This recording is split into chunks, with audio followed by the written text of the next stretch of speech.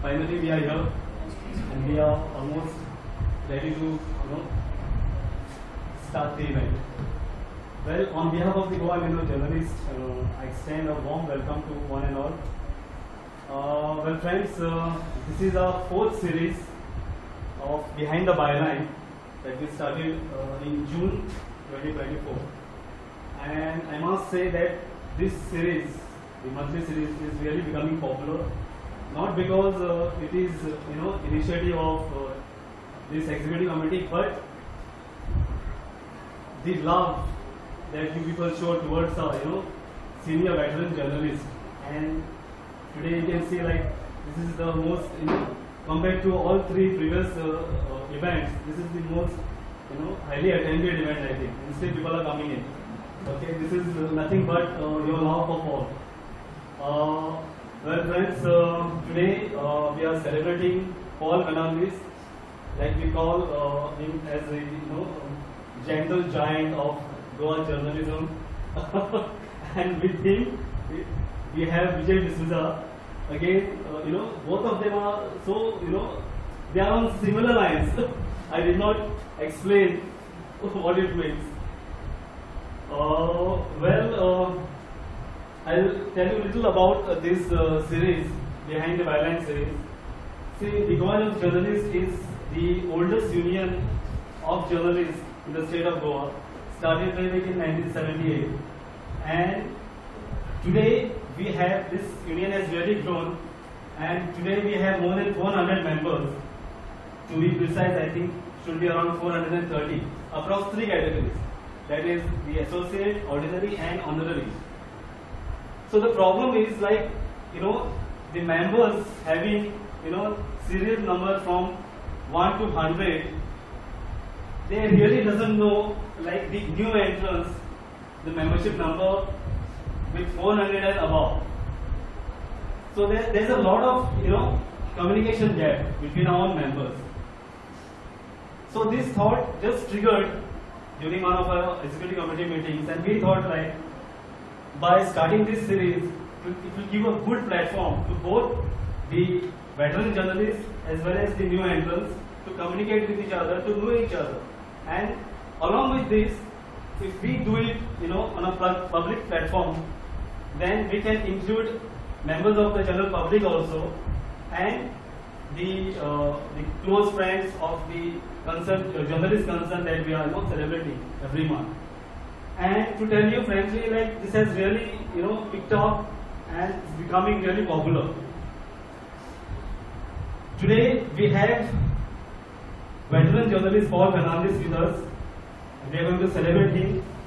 We are going to know a lot more about Paul Fernandes. We are going to add a lot of things to our existing knowledge as far as Paul is concerned. Right from his childhood days to his professional life to his family life, is going to talk all out. And to moderate this session, we have none other than Vijay Desouza, the editor of Navhind Times. So I would like, Gauri and other executive committee members, Marcos, can please escort our dignitaries in the Times.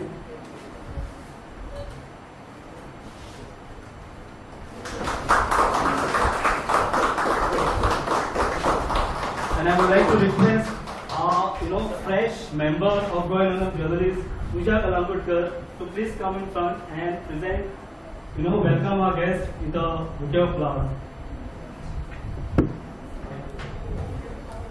Come.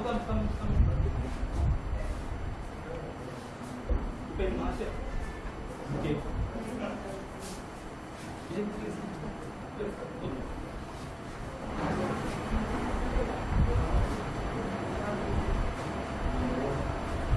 Paul Fernandes. Next we have Vijay Desouza.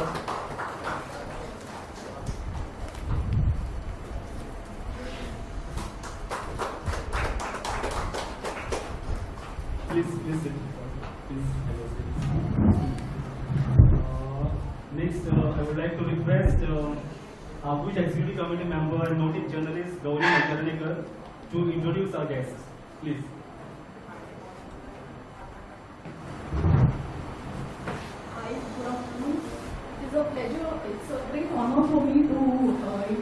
Paul Fernandes. Everybody knows him. He's a legend in green journalism. He's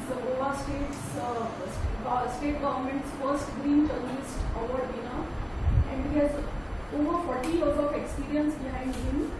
And Paul started his career with the West Coast Times in 1979, and he had to.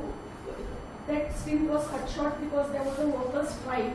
And post that, Paul joined a Roman company publication called Navhind Times, and from there on, Paul joined Herald. Paul joined Herald under Rajan Narayan as a reporter cum sub-editor. And from there, Paul went on to join Goa Times. And after a short stint there, he left for Navhind Times. And after a year with the Navhind Times, Paul after a stint with Navhind Times, Paul returned to Goa Times, where he remained in 2008 when Times of India launched in Goa. And that is when I had the honor of working with Paul. I was just 2 years into the profession, and I got to work with Paul since then. And for a new and young journalist, Paul is a school in green journalism. And I learned a lot from Paul's narrative style. Paul has a very unique narrative style, and anybody who has read his reports knows that whether it is a tree or turtle, Paul narrates it in such a way you can feel the subject talking to you.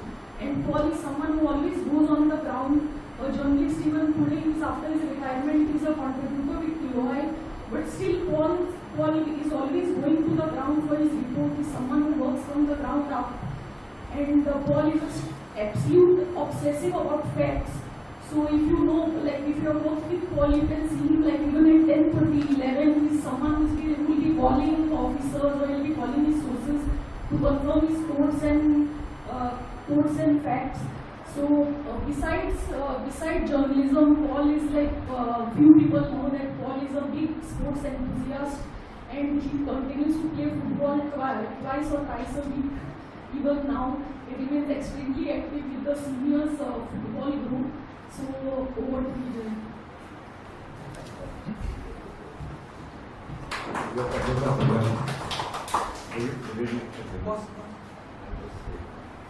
Okay, very outset, I would like to express my gratitude to the President of Youth and Still for giving me the opportunity, and I must say it's a privilege and honor to do Paul. He has already done the introduction, but actually there's a lot more to say, but since I recommended you to this interview, one thing I would like to just add maybe one or two things also. He is, for us, for journalists, he is an authority in environmental journalism. He is also a pioneer in it. All may disagree. The many things he will not, he is very too humble to agree to all these things. So those two things, and always down to earth, humble, simple, they work with him. I had the privilege of working in 2 different papers, Navhind Times and the Red Times of India. So I think we will start. Before that, Suru? Yeah. No, एक second. Okay. The mic is here. Hello.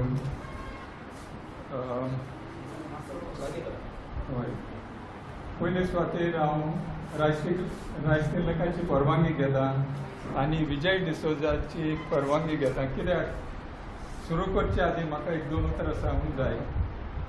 पयले सुवातेर हांव देव बरें करूं म्हणटा Goa union of journalist हे संस्थेक, कित्याक म्हाका संदी दिली हांगा विचार मांडपाक. दुसरें, आमचो राजतिलक बाब नायक, president of GOJ, he is my very good friend, and it's like we have been through thick and thin. We have moved to different parts of Goa, whether in a cab or on a bike. We have explored the interiors, and he has high respect for me. When this invitation was issued, I was surprised. He said, "Celebrate Paul Fernandes." I got a shock because what to say? I would like to say that sometimes I feel I am just like a postman, a messenger. People sometimes come to us. Of course, I do my investigative reports, but there is a lot more I could do. So that is why I feel I have not done enough. And I think there is some feedback from, activists that he is not writing about some subjects. So in a way, I think they are right, because environment is such a vast subject that you practically cannot cover everything. There are definitely more subjects to write. So I feel a bit awkward when Raj said, celebrate Paul Fernandes. I think I could have done more. I could have,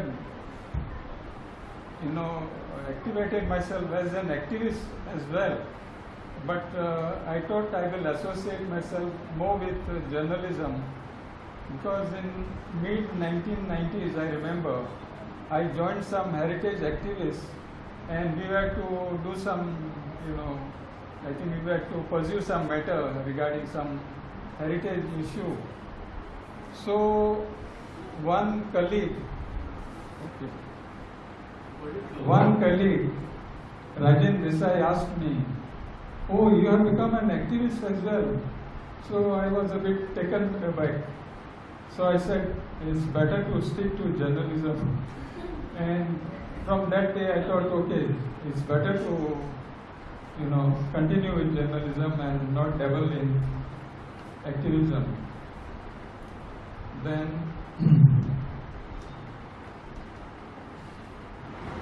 and in that sense, I have been working now with Navhind, Herald, Navhind Times, Goa Times, and the Times of India.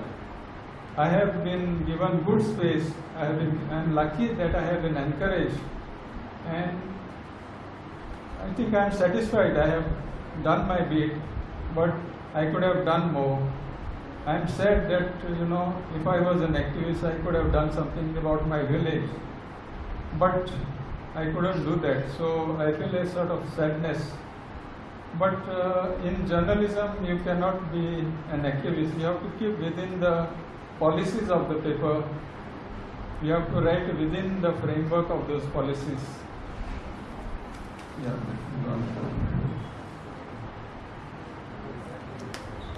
So I think we can start now. Yeah. Yeah. The first question, which obviously anyone would want to know, is how did you get into journalism? Yeah. But you come originally, you are from Sangye. Sangye. So how did you get? During my school days, I developed a habit of reading books, and I used to read extensively novels, not fiction, but not non-fiction, but novels, stories, and I used to read voraciously. Then, during the last lap of my education in Sangye, Miracles High School, I was even reading more books than ever. And I thought, I should become a novelist. So, and there was a principal, our headmaster, Father Philomen de Costa. He was a very inspirational figure. And I think some of his brilliance rubbed off on us students, including me. So,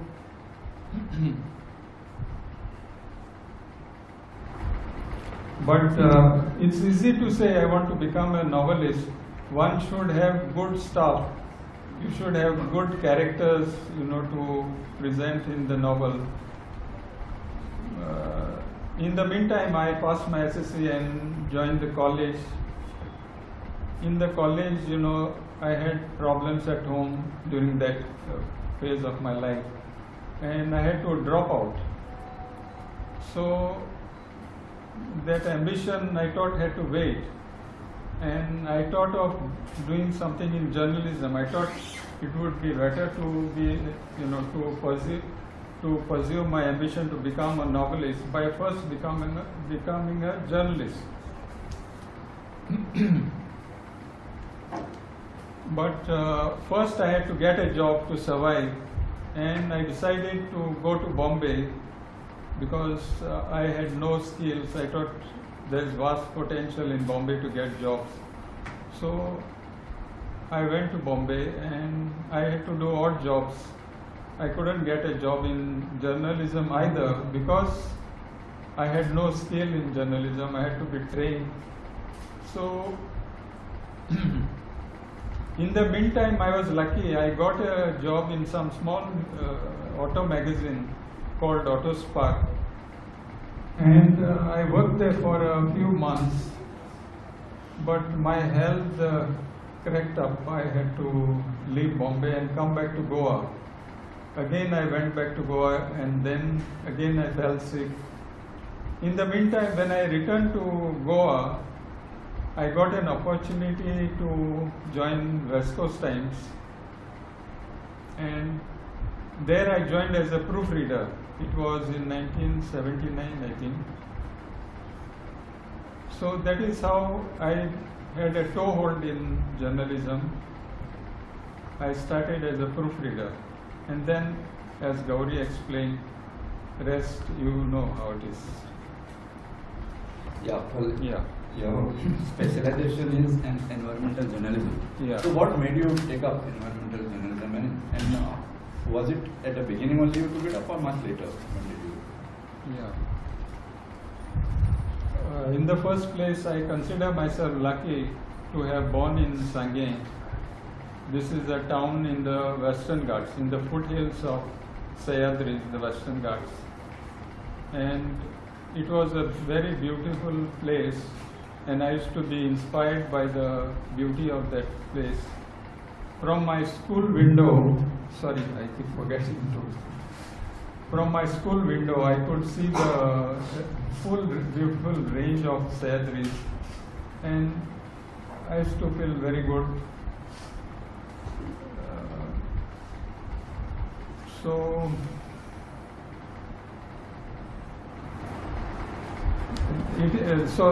to say, I developed a love for nature, and that is how, I think it served me in good state to do environmental stories. Secondly, the environment is a very vast subject.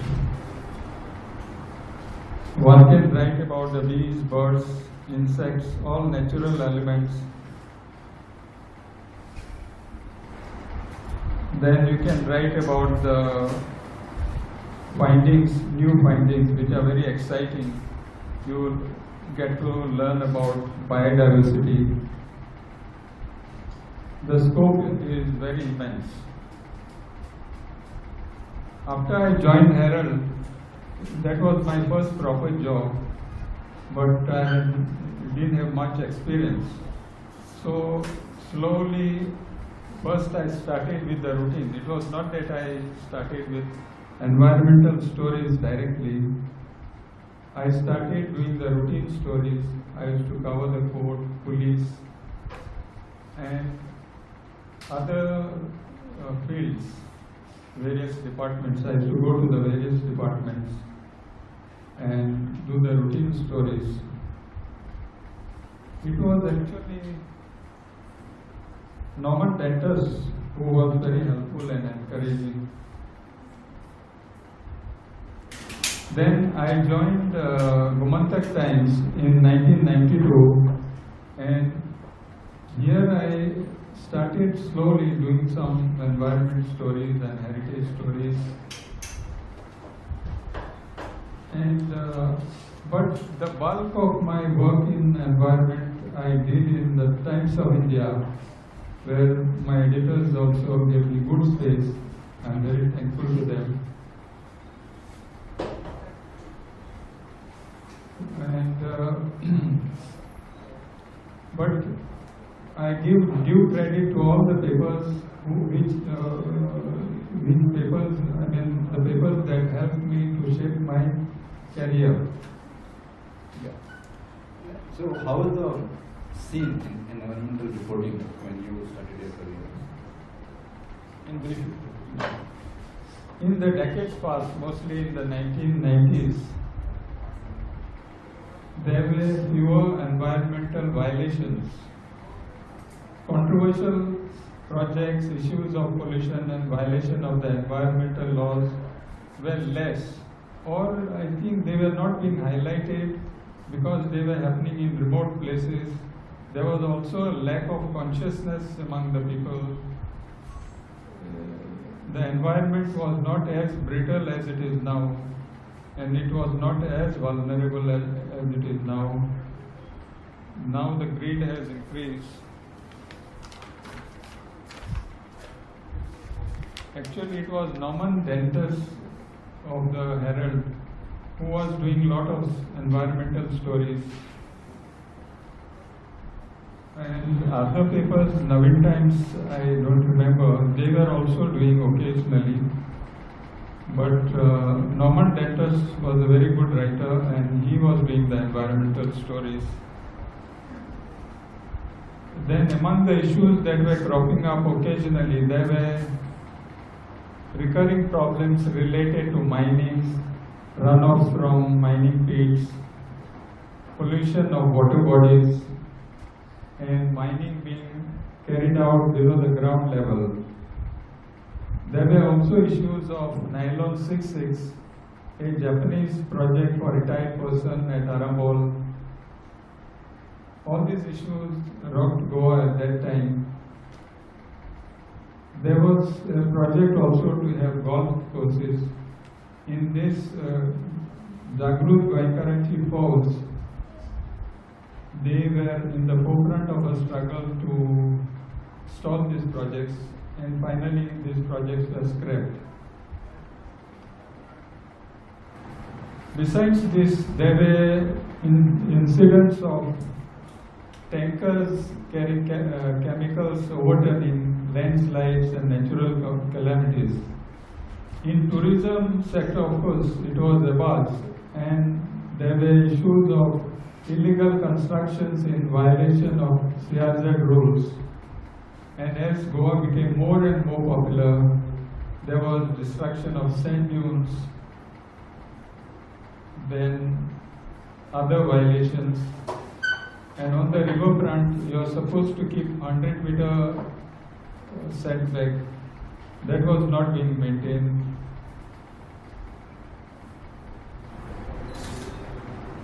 It was, if there were other cases, they did come into the limelight. Yeah. From what we know, environmental reporting is not very easy. So, what are the problems which you encountered or faced while reporting environmental issues? Yeah, one of the main problems is getting some experts on board to say something about a subject. There are not enough experts in Goa, or they are unwilling to speak because they don't want to be in good books with the.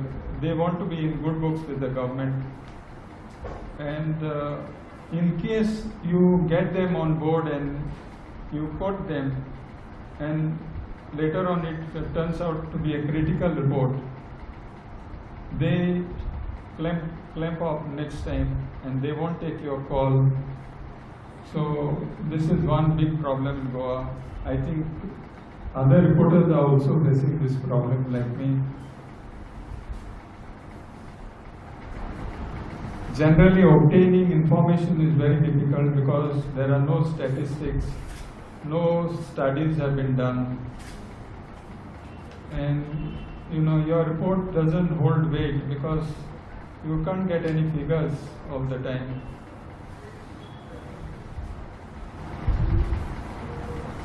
There are some research organizations like ICR and NIO. Sometimes they help you out with some good research. But of late, I have noticed, this is my personal opinion, the quantum of research has shown a decline because I think they don't have enough funds, and the staffing pattern has also been affected because I think the administration has decided to streamline the the finances. So these are some of the problems. For instance, now there are good weather stories which you can do, getting the IMD to say something, to give you information. But I'm sure many of our colleagues here, they are complaining on their group, media group, and they ask for information, it is not given to them. I think they have a big problem. They don't have enough staff. They have many responsibilities. So I used to like doing these weather stories. Now I find it very difficult to get information. I don't blame the IMD, but this is the reality. Why do you think the scope of reporting on environment issues is increasing recently? Because you will know this better than most of us. Just throw some light on this. Yeah, I think the coverage on environmental reporting has increased because of climate change issues. Violations of the environmental laws has increased tremendously, and we are seeing, these extreme weather events are increasing beyond even the projections. It's quite frightful, and I think at the rate this is happening, it's going to be very bad in the near future, I think so. I can give you some examples of rainfall, extremely heavy rainfall which is happening or which has occurred recently. In Panjim it rained 236 mm in 24 hours. In Old Goa it rained, the state average rainfall was 236 mm on a single day in a 24-hour phase. Panaji was sinking under 360.8 mm in 24 hours. Old Goa recorded 333.8 mm. As far as I know, a state average I have not seen go beyond 200. It is somewhere around 170 at the most, 180. But this time it went up about 200, 236. And Panjim recorded 360.8. So now this is happening quite frequently. 200 mm is being recorded by many centers very frequently, which is a warning signal.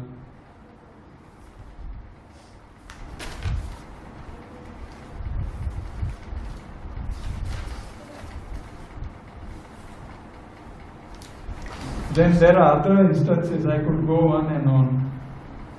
I have written stories like this is a particular month is the hottest month in 3 decades. July had the maximum rainfall, it was the wettest month, I think, in 124 years.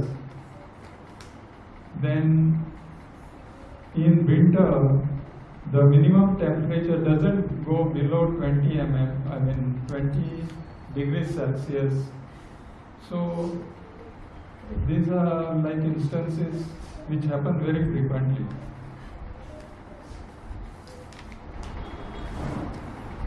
Yeah. Now, what do you think of the coverage of environmental issues in the media?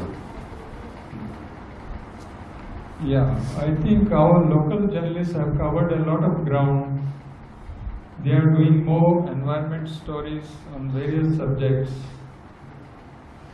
Some are doing very comprehensive reports, not just brief ones. They are doing big reports on various, covering all the aspects of a subject. This is very encouraging.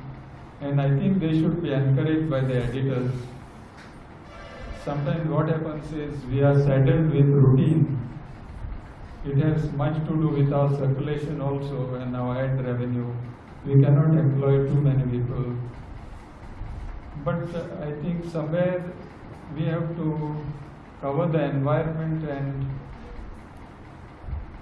give short shrift to other issues. I mean, routine things, give less attention to it, but cover the environment more.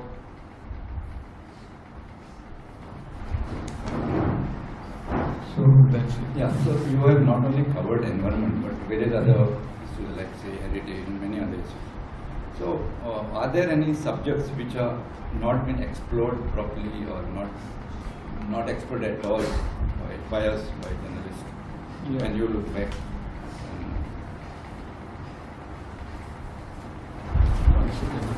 Sorry, there are a lot of details, so I have to refer to this.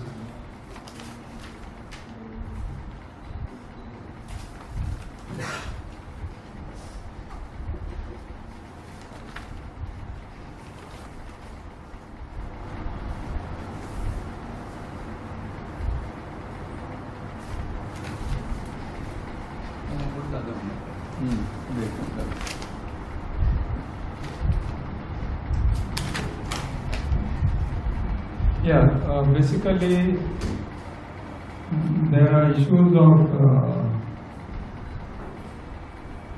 some exotic fish species like tilapia, African catfish. There are invasive plants and ants too. These are issues, which we can explore.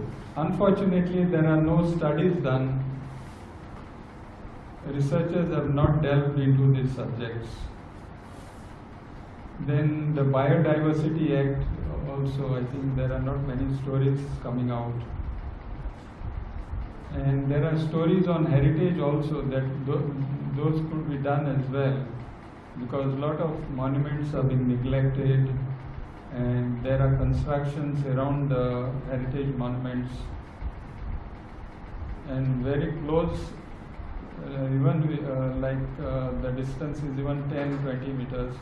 There is one Jain monument in Bandora, which is overshadowed by a big row of bungalows. So these are issues, I think, that should be covered by journalists. So in your over 4 decades of career, you must have written so many stories. You must have even forwarded how many stories you have written. So could you say, list out maybe 3 to 4 stories which are very impactful, or something which you thought, which you think made a big impact in the state?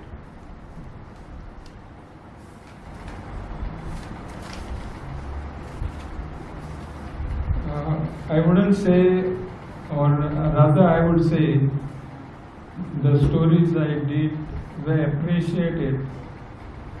It is for the people to judge whether they made impact. I would rather say they were appreciated. While in Herald I did a few stories. One that was appreciated was a how-to series, how to get married, how to get your driving license.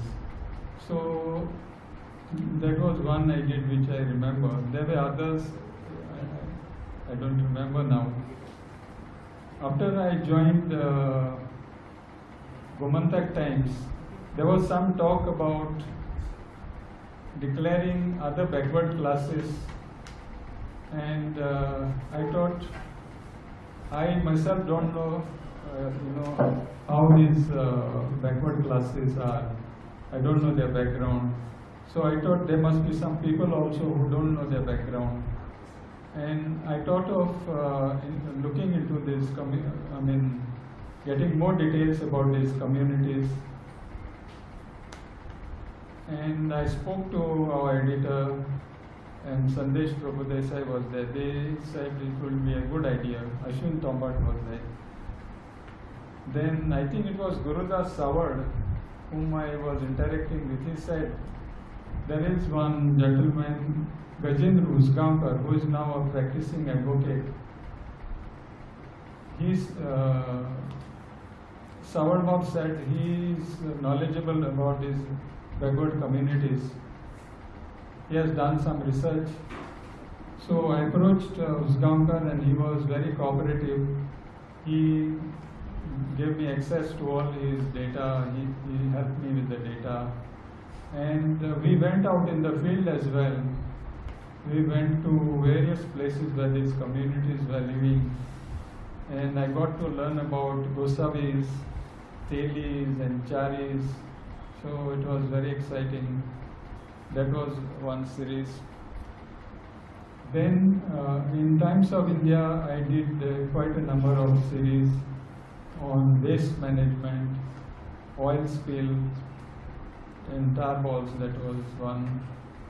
That went on for I think 30 days. My other colleagues also contributed to that. Vidya is there, right? And I wrote about springs and water issues. Yeah.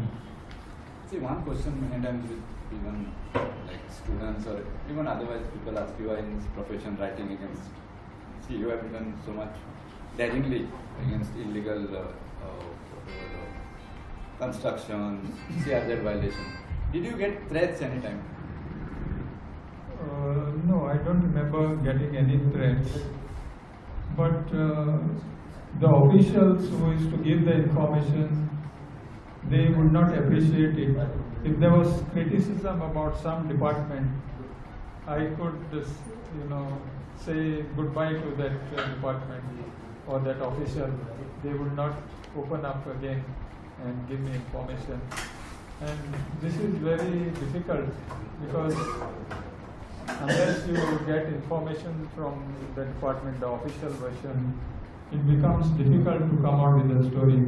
And you end up by saying all the best efforts to contact the official could not bear fruit or something like that and finish up the story. So that is the problem. But when vital information is needed, even this will not help. I mean, you have to kill the story.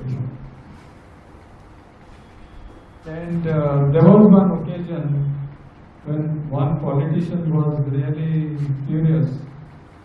I think it was the Kazan Land Board bill that was passed in the House.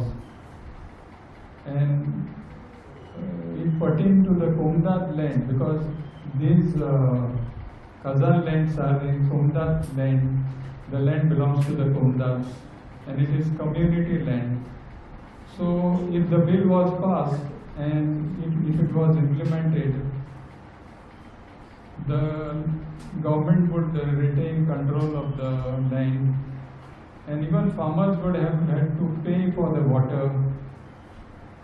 So the Comunidad leaders were upset and I think they also criticized. So I remember I wrote a report about this, quoting all the Comunidad representatives and leaders. And this politician, it seems, was criticizing me among my fellow reporters. I was not present and he was not appreciative of the report. After a few days, the bill was scrapped. But I don't know, it must be also criticism from other reporters. So this is the kind of situation we face. No, maybe knowing his nature, who will give you that out everybody. Yeah, one question which always comes to my mind, especially the youngsters who also want to know, is how are they transition from typewriter to computers and now it is AI era. So how is it? When I was working in the West Coast Times, that time I was a proofreader. Our cubicle was on the ground floor, like where that part of the room is, and the linotype machines were being operated somewhere around this part of the room. and the composers composed the matter on the linotype, and it came out in slugs with the letters, and it came out column by column. They took it column by column. They tied it up. They put it on sort of a platform. Then they applied ink to it, black ink. They put a paper and rolled over it with a paper, and the column was printed on the paper. And it was brought to us for proofreading. We corrected the mistakes, and it was referred back to for correction. And that is how, column by column, the page was made, and that is how that system worked. When regarding this typewriters, we were working with on typewriters, typing our reports. It was a difficult job because we used to make mistakes. Sometimes we had to improve our reports. So we had to retype the whole thing again. And when computers came into our domain, we were delighted. But quite often, or initially, what used to happen is, we had typed a whole story on the screen, and after some time we realized that the story has disappeared. So we frantically called the technician who used to come running. I think this was the situation in the Navhind Times, because it coincided with my joining the Navhind Times. I think there it started. Mid-90s. Mid-90s, yeah. And so back to work, typing the same story. Or if lucky, the technician may have retrieved it. What happened? If we were lucky, this technician would retrieve it. Otherwise, we had to type it all over again. But this was for a short time. I think technology improved, and later on we were able to adapt to it, and also it was more comfortable and user-friendly. But about AI, I have no idea. I retired 4 years back, or at least I think, 2019. Yeah, I don't know much about that. I remember one command that time something had to happen. The technician or the engineer would say, press F9, F10. I don't know what it meant. For a long time it was very common. Yeah.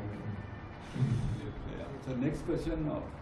So you are one of the few journalists, probably only one, I don't know, who worked for a company, Romy script. No, there are. Who Sanjeev joined? Who joined English newspaper? I don't remember. That's what I'm saying. I don't know if there are. There may be. Sanjeev worked for which paper? Sanjeev worked for Sonapran. Then he joined a Marathi paper, Navprabha. And I think there are many others. What about Raj? Raj worked for a... here is one prime example. He worked for Sonapran, Udari, and then Navhind Times. Suhasini also. Yeah. Suhasini Prabhu. Yeah, not in Romy. Not in Romy. Not in Romy. Romy. So still he is probably. Okay. So no, my question is nothing to do with that. It's basically just to know, because within a short while it folded up. There were some issues, some difficulties which Navhind faced. Yeah. So since you were there, and we don't know the real story, what really happened. So it would be good if you could throw some light on it. Yeah, this was a very unique paper that came out. All the company lovers, they gathered together and took out a Pad Yatra all over Goa to collect funds. And they went on foot to all the villages. It took them, I think, quite a long time. I don't know, 4 months, 6 months, I don't remember. And one of them in the forefront was, I think, Comrade Christopher Fonseca. I think Rico will know. So finally they collected the funds and started the paper in Margaon. And I joined it at a later stage, I think 1985. That time it had covered some ground. It had already, I think, was in existence for about 3 years. But it was not doing well because the ad revenue was very poor. No ads were coming. The government also was not giving them ads. And I remember Comrade Fonseca even took out a mocha in Panjim, demanding that the government release ads to the paper. But there was no response from the government. I think they gave some ads for some time. And but the paper was always in dire straits. Gauri's uncle, by the way, was working with me, Prasad Malkanikar. And we were always, in dire straits as far as our salaries were concerned. The 10th of every month was, the date when they would disperse the salaries. But around, say, 20th of the month, they would call the staff and say, sorry, we'll give you 50% now, and we'll let you know, we'll give you the rest later on. After 10 days, they would say. But at the end of the month, it wouldn't come. And by first, somehow of the next month, they would get the money and release that part. And then you don't know when the next salary would come. So this was the sorry state of affairs. The other working conditions were also bad. The management could not get good accommodation. There was a small house in which we were functioning, and the composing was, done with it is hand composing. There was no machinery. And I remember there were 2-3 sub-editors along with me who were working in a shed outside that house. And if it rained, we would take all our things and run inside. So for the Konkani movement, it was, when the paper folded up, it was a very bad setback for Konkani movement, because this paper had run for about 4 to 5 years, but could not sustain itself and had to fold up. Many Konkani lovers were very sad when the paper closed down. Okay, this question has nothing to do with journalism.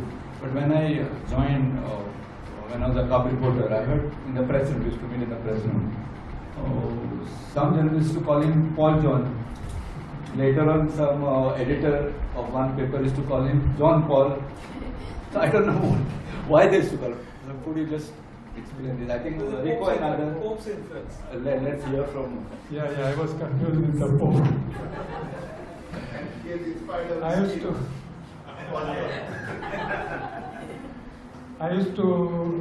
Meaning my byline was Paul Fernandes. I started with that byline in Herald. Then one journalist friend told me, that's a common name. And I found that there were at least 2 prominent namesakes. One employee in I think, one of the departments, government departments. So I took, I thought I should change my name. And I changed it to Paul John. Yeah, Paul John Fernandes. So, but it didn't catch on with my colleagues. They thought it was John Paul, or it was the editor himself who started calling me John Paul because he was confusing it with the Pope. So, and it stuck. And despite my telling them I'm Paul John, Paulo José João, they would not listen to me, or they preferred to call me John Paul, and it stuck there. And then I think I dropped this Paul John Fernandes as a byline, and I reverted back to Paul Fernandes, and it has continued since. But if I meet those old colleagues, they still call me John Paul. And Rajan Narayan, Paul John. Yeah, Rajan Narayan too. Okay, Paul, could you tell us about your hobbies? You know that you are a very good footballer, as you mentioned. That is only one we know. What about others? You can please explain No, about football I would also. say I'm a very good footballer. No, that you know. No, You have I scored would many say I'm goals. not a very good footballer, but I give my 100% when I'm on the field. I run around too much, I think, because one of the seniors commented, "Are down na kare, chod down na kare." So I think sometimes it is not necessary. You have to take up the correct position. So, but I'm enthusiastic and that is my mistake. But the thing is, I think I will have to cut down on football because I have lost quite a, I think I lost 10 kg, not only because of football, but there were problems, some health issues. And since then I have not been able to gain the weight. So I think that has to do with football. Strangely, I'll have to reduce. What about your other hobbies? Other hobbies, I used to like volleyball and badminton, but I have not played much these two games. So it's mostly football, as Goans love fish, football and penny, in whatever order. Yeah, this I think Gauri will be able to add to it. Whenever we used to have interns and we used to send them to Paul, Yeah. Paul used to treat like when you are a very senior person, like the treatment they normally get is different. But they used to all be surprised that Paul being so senior used to treat them with a smile, guide them well. And would never, even if they had to make some mistake, would not go for press conference, used to still be very calm and cool. And will not get angry. So, that is the fact, you know. So what is that which keeps you so cool? Because generally, journalists will be have big egos now. He is one guy who is quite grounded. What I would like to say is, when I began in the Herald, I think Rico had, there was some problem. No? He had, I think, taken a break for some time, right? Is it right? I think no, I thought he's had problems, so it's okay. No, even from outside, Rico has been very encouraging. So, like that, when I joined Herald, Norman Denters, they were very helpful. I was very raw, and they helped me gain the requisite, or I learned the rudiments in the Herald. I went to Gomantak Times. There also, all those seniors, Ashwin Tomar, Sandesh, they were very encouraging. Navhind Times, there also, I did well, and they were very encouraging. I was very lucky, I should say. In Times of India, of course, Rajiv Bora, Rajesh Menon, and Srinivas, they have been very encouraging, and you yourself have been encouraging. So what I mean to say is, I should also give back something, because otherwise I don't know, it would have been difficult. And it is our duty to have this interns, because journalism is becoming, in the sense, very few would like to take it up because of the stress, the work hours, the patience that you need. So it is our duty to make them comfortable and get more people into the field. So that's it. I think.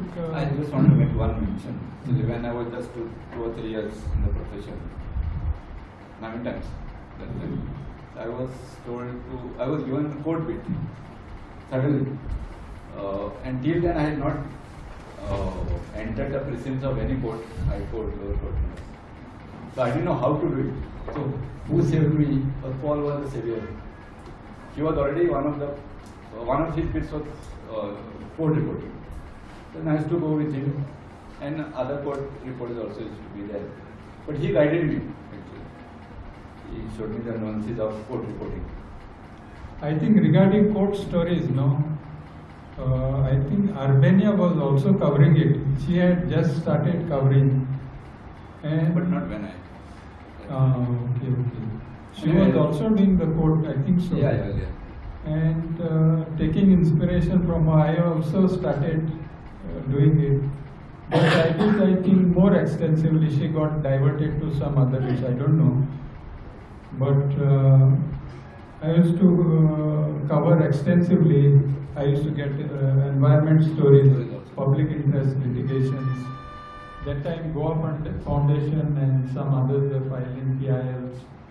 There were violations in CRZ, and because of tourism there were more hotels, and these hotels were violating the rules while being built. Yeah. No, you are like a model for many journalists. Just wanted to know from you, what are the qualities of a good journalist? From my personal experience, I would say you should read more than you write. I think many people will say that. Experienced journalists will say that, because you get that creative touch, creative flair from it, and you can increase your knowledge. Whereas if you don't read, even say news reports, you don't get the perspective. You have to have that background. You need to have that background to do good reports. So reading, then you should have a nose for news. You should get the angle right. Or you have to develop that sense of like what will make it, what will appeal to the people, or what sells, what will work. So that sense we have to get. And of course, you have to move around. If you go out in the field, you get more stories. What is your experience of going out? Yeah, going out. I have been out with Raj on many trips. He himself knows how exciting it is. You get to meet more, you make new friends, you get new sources, you take down the numbers, and it will serve you in good state next time. When something happens in that village, you can just call them. They're just a call away.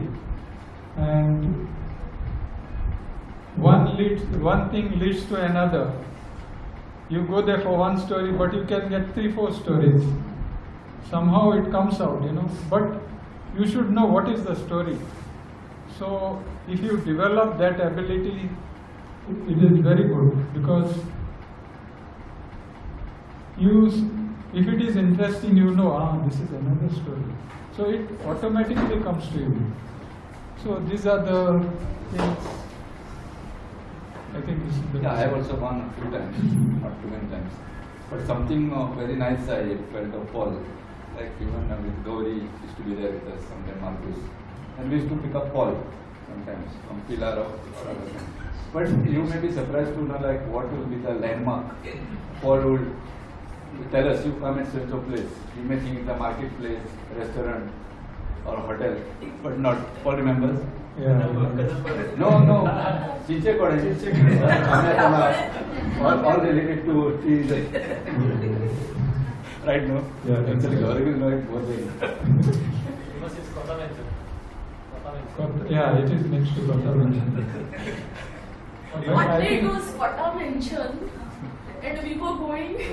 Murari was there. Murari is the witness to this. We are going, and Paul said, "Chiche Kode yo." We are asking everybody, "Chiche Kode, where is Chiche Kode?" And everybody is like, "Ito in this side." And finally, when we reached, we can't find it. And magi Paul ailo. Are. And taje muka adi only Goa mentioned. And Paul is saying Chiche Kode. Paul, you could have said Goa mentioned. And one more thing I want to add about Paul's love for football.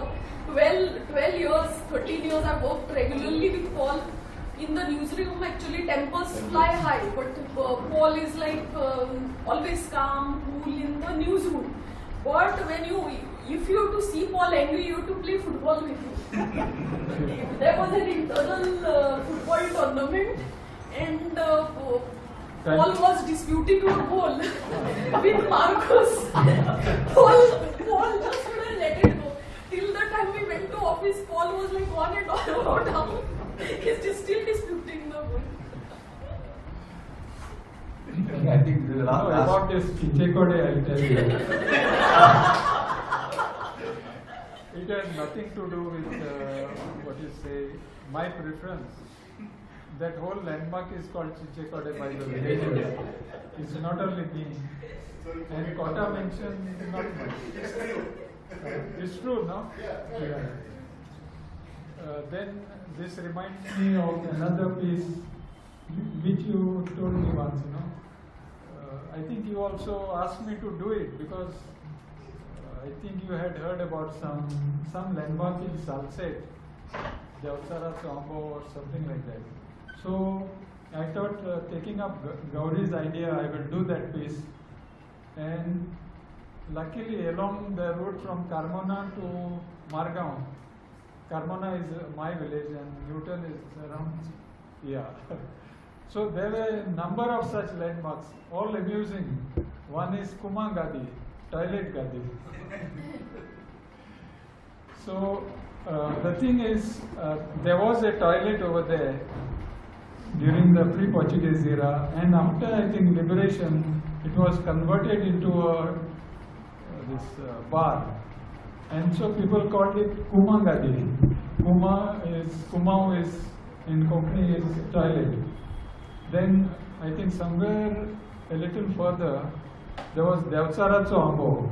It was a very haunted place, and the entire people, I mean the entire villages, all the people along the villages, they knew that this was the haunted village, the Ambo, and they used to, feel afraid when they reached that place. And at night it was avoided like anything. But that was the only road through that, through the village, Orli village, to go further to Kavilosin. It is said that some ghosts were being seen there. Then there was one place called Voltar. Voltar in Portuguese, I think now it's become a Konkani word. Voltar is a turn. So in Benauli there's a junction. One road takes you to Kolwa and one to Margaon. So that is another landmark. And there was one Mogabine. It's in there used to be dances being held there next to the well. And it is by the roadside in Benauli. So a lot of love marriages took place there, it seems. I mean, after the dances, so that name got stuck. So this is all about place names. Rico is also from Volta. Sorry? Rico is from Volta also. It's from Volta. Rico is from Kalyanso Foxes. But there are no foxes now, no, Rico. Sorry, I must be boring you. Actually, it must be me asking some silly questions. So, okay, I'll end with the last question. What is your advice to young journalists? Paul, before this, we can throw the floor open. Yeah. Paul can talk at the end. Yeah. No, I think I have not said enough about the environment. Somewhere I think we missed one question. Goa's environment is now very vulnerable, and I think young writers have to take this out. As you are aware, the rules are being tweaked. You know about the 39A, section 39A. So, and on the other hand, there are extreme weather events taking place more closely now than ever before. And there are enough warnings, but despite that, the government has not taken it. It is our job to, awaken the government, sound the alarm, and also create awareness. because some disastrous things are being projected and they are likely to happen. One is Tiswadi will be flooded by, lot of low-lying areas will be flooded by 2030. Then there are going to be heat waves. So, as far as possible, we have to do our job. The young writers or the journalists have to take up the gauntlet and start doing these stories. I know they are doing it, but they should do more of these stories. Yeah. Paul, just to add to what you said, the politics of reporting the environment. See, in the first case, environment stories are slow moving, so it's very hard to tell. Secondly, there was a cut-off point after liberalization when politics suddenly became unwelcome. I don't know, I felt it. Because environment pages closed down for economic reasons. Thirdly, and the most important point, you almost said it, where, see, the systems have broken down. Academia, which is supposed to produce critical knowledge, is stopped doing it, by and large. And then we don't have a feeder channel. And this is also because of the politics of the food situation. Now, politicians are there, they have a stake in the issue, a huge stake in the issue. And they are making sure that this doesn't happen. Where is autonomy in education? That's gone. So I'm saying, how do we get a holistic picture of the food thing? It's a big struggle. There was a time when the environment suddenly became, an issue of interest. But now it's on the back burner. People feel it from the grassroots up. But I don't think there's a push from top, say, journalism institutes to teach environment, to come out with environmental guides, to have seminars, which was there once upon a time. These are just some thoughts which are inspired by what you said. You mean to say conferences on environment, then training programs have all dried up, no? Dried up, or even from that space is gone. That space is reduced. Now it's coming up because of the people's demand. That's a different thing. Yeah. There's competition, we know it sells. That's a different push. No, I also feel that research in environment also, science, it's drying up. I think you will agree with me. So, and on the other hand, as you know, a lot of projects at central level, they do not they are not fashioned in a way to minimize the damage. So, it's a bit insensitive on the part of the government to not consider the environment, because environment, it's a resource, all the natural resources are there, and they are shrinking because of this.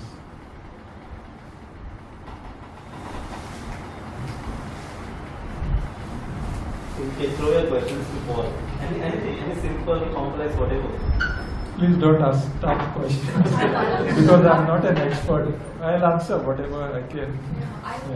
Paul, when I write anything about, I feel that I have learned this reporting about, empathizing with your subject, like the way you write about turtles, you say flippered friends, or, you kind of generates an empathy for the subject, or these things that you pick up, like some trivia sort of, like you just explained, Kumao Gadi and those type of things, or how origins of name happened, or those kind of things which are not very obvious stories. So when I think of those kind of stories, I learned it from you to write like stories which are not obvious or hard-hitting stories or features. So it's very unusual to find that kind of story space kind of so is there anyone that you gained that idea from, these kind of offbeat kind of stories? Any particular I think it's a gift from God, nature, whatever you call it. Because when I had not joined journalism, I remember somewhere in mid-70s, I think, and West Coast Times was, had been launched that time, but I was not in West Coast Times that time. It so happened, in our village, the next day was the feast. and some villagers, including my father, they tried to catch a pig. But the pig was a very unusual one. He escaped. They could not catch him. Or they caught him, but he somehow escaped, and it ran some 5 kilometers from Carmona. It ran towards the church and crossed the river and went to the other side. So my father and the other villagers chased it because they wanted something for the feast next day.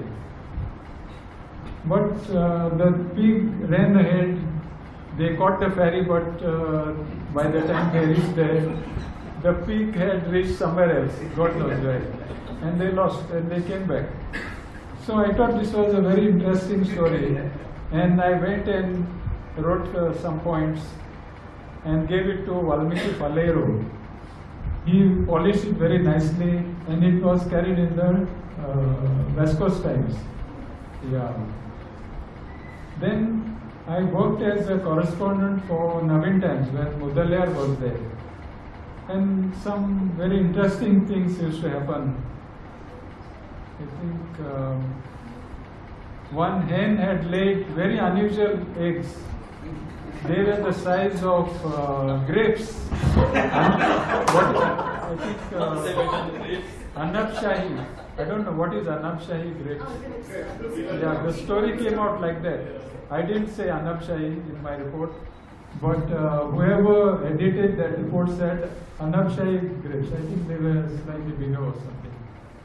So, no, they were small eggs. Yeah, small eggs, not bigger, not outside. They were small eggs. So all these, unusual things used to interest me, and that is how that interest developed, and I got that flair for these offbeat stories. Yeah. Picking up the unusual, because even Suresh Naik from Kulture was an expert at this. Yeah, but he wrote a single column on how two snakes were fighting or mating in the middle of the road, and there was traffic jams on both sides. Yeah, and got a front page column. This thing. Norman also used to. Norman. He used to encourage these kind of things. Yeah, correct. Norman. Yeah. You also mentioned about water spout. Water spout. Water spout you mentioned. Yeah. Lot of stories of weather. Yes, there was, I think, a video circulating somewhere, and I thought it would make a good story. But without Dr. Ramesh Kumar, I have to give credit to him. He's like a faculty member, always very cooperative. So that is how weather stories come out. Even hailstones also we wrote. Shiroda, hailstones in Shiroda. Hailstones. Yeah, that is one climate change kind of thing, no? As you said, hailstones cannot occur during winter, no? But in that particular instance, there were hailstones, I think in February. Which year? About 2 years back. Yeah, 2 years back. 22, I think, 22. Yeah. Lot of weather stories, unusual weather stories they wrote. But you have been the expert who has been helping us.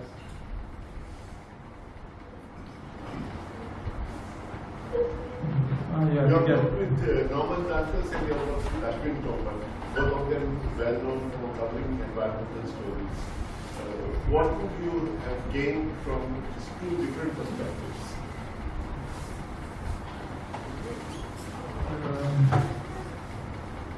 When I worked with Norman Times, I won't remember now, my memory is started fading. But I remember he used to do cover up all these violations, then controversial projects. So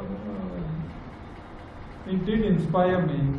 Ashwini also used to do some, meaning I think he has not written stories as much, but he used to cover it in his column.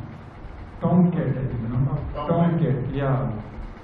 In a very witty way, he used to present these environmental issues in that, and even routine things. So they did help me.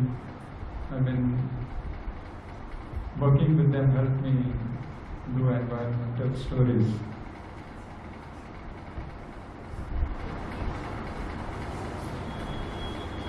I'm sorry, my oratory is not so good. Please bear with me. No, but that piece you wrote on Navhind. Yeah. As Ashwin used to himself say, a journalist's job is not to stand and talk, but to sit and write.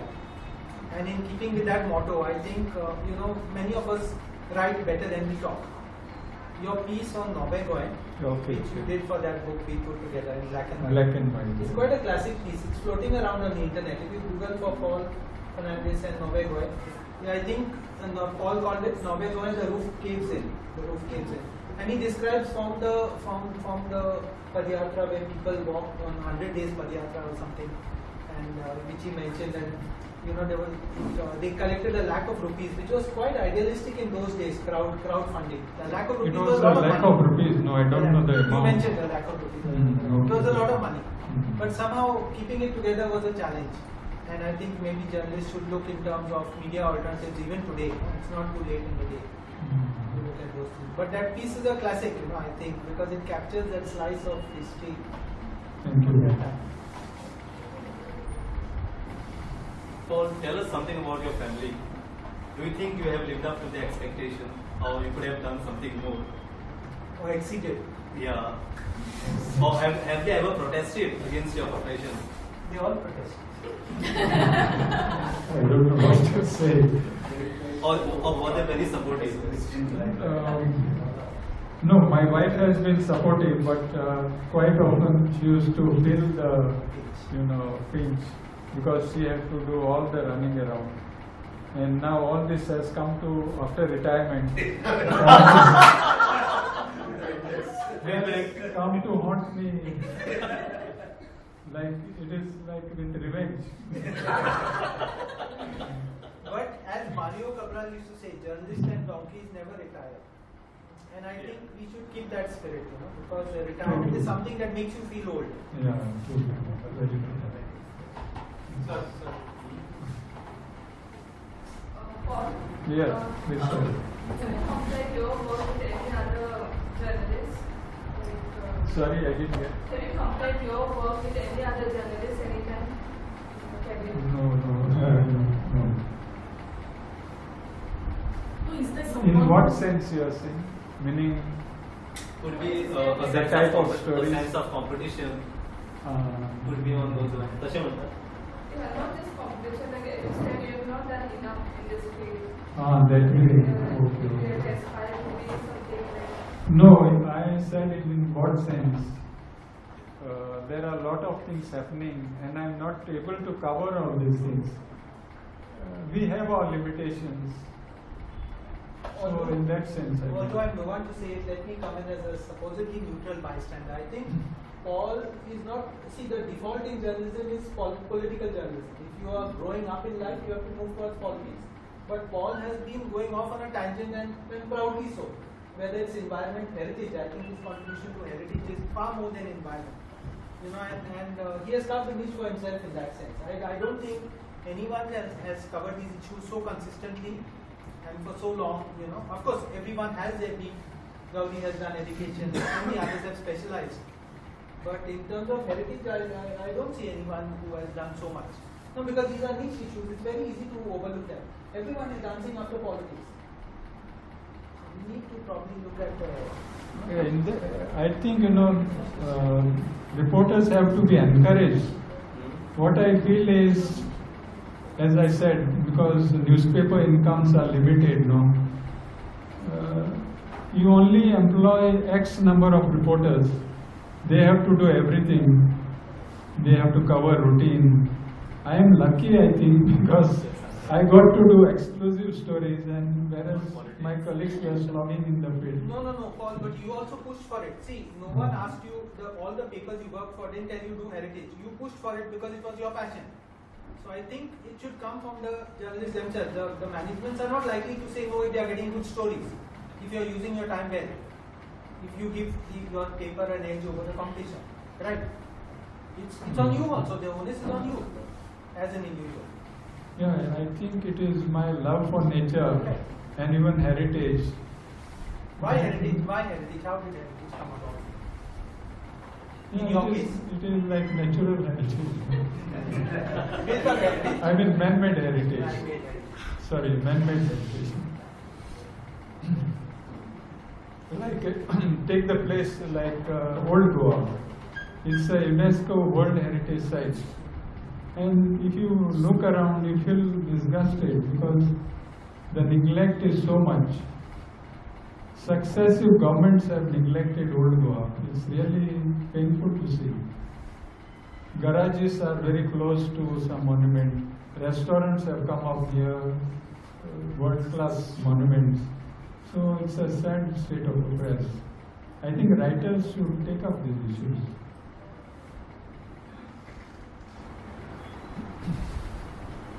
But you never had, there was never, as you became senior to cover, like, you chose not to, but like, was there pressure to cover politics or political parties? Why or not? Because usually that's the thing, where as you go senior, you tend to get the political beats. Yeah. So how you... No, that's why How you I escape say, it? How did you avoid it? that's why I say I'm lucky. I was not, pushed to do those, to do the political stories. That's why I say I'm lucky. And I don't like politics much. That also was a factor. And I didn't have political acumen, like say Murari has, or even this Vittal Das Hegde, Julio De Silva, all these fellows had some political acumen. They knew how to get political stories. I didn't have that knack at all in politics. And if you had to contest election, you would have lost. I would have lost. Lost my deposit as well. Sorry. I said, but this knowledge in politics is better than most political influences. Sorry? Your knowledge in politics is better than most political reporters. I don't know. You have a perspective, I think, because I don't know. I'm speaking from my experience of having. Oh, really? This is a surprise to me. Well, like you said about heritage, you also another field that you covered extensively is, I think, agriculture. Also, which we didn't touch upon. Do you think agriculture also needs to be, because we tend to be more urban centric and more can be You written need a about reporter, agriculture, more can be done about just as Yeah. Vijay asked you about environment. Yeah, agriculture is also a good subject. I mean, it relates to our food security, and now it is under threat. We get everything from Belgaum and other adjoining areas. What are we producing? That's very little. It's good that there are initiatives now. People like Miguel, they are encouraging, but it has to be a collective effort. I think our goals to think more seriously about this. But the problem is what? And this will be a problem of the climate change. All the fields will get flooded. As you can see, I'll give you one example.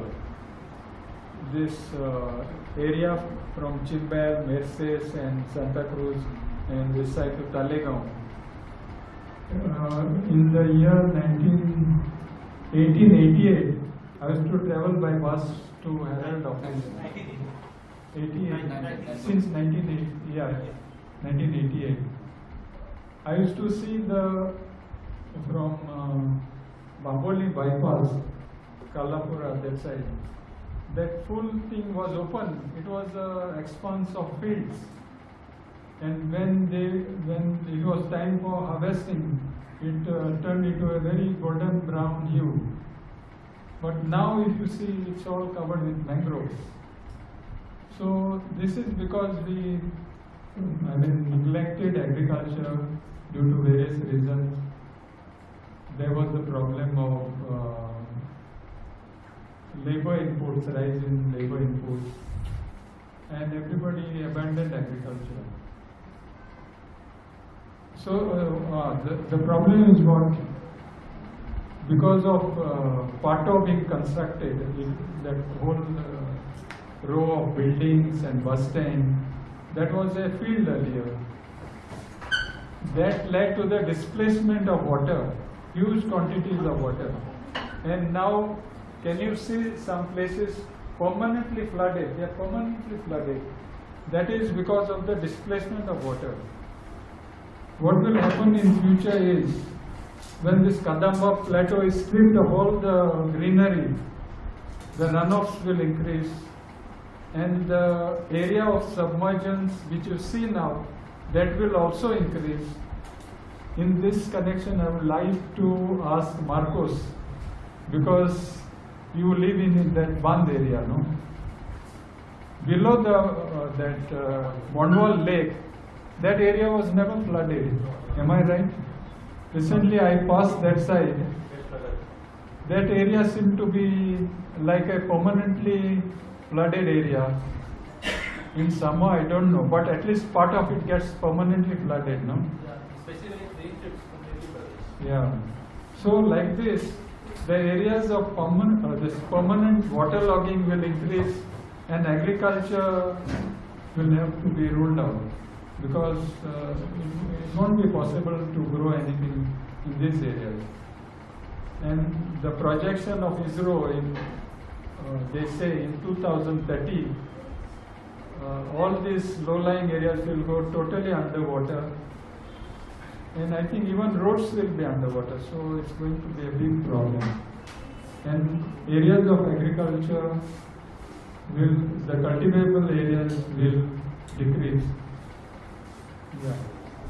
Paul, सगळे लोक तुका वळखता की तूं थंड शांत उदका सारको केन्नाच एजिटेट जायना, केन्नाच तापना, केन्नाच तुका राग येना. पूण अशी एक स्टोरी खंयच्या एनवायरमेंटान किंवा हेरिटेजान तुज्या मुखार आयली आनी ती तूं आयकून किंवा हे करून इतलो एजिटेट जालो, तिडक आयली, कोणाक फोडलो, कोणाक तापोवन, असो केन्ना इन्सिडंट जाला तुज्या entire journalism career?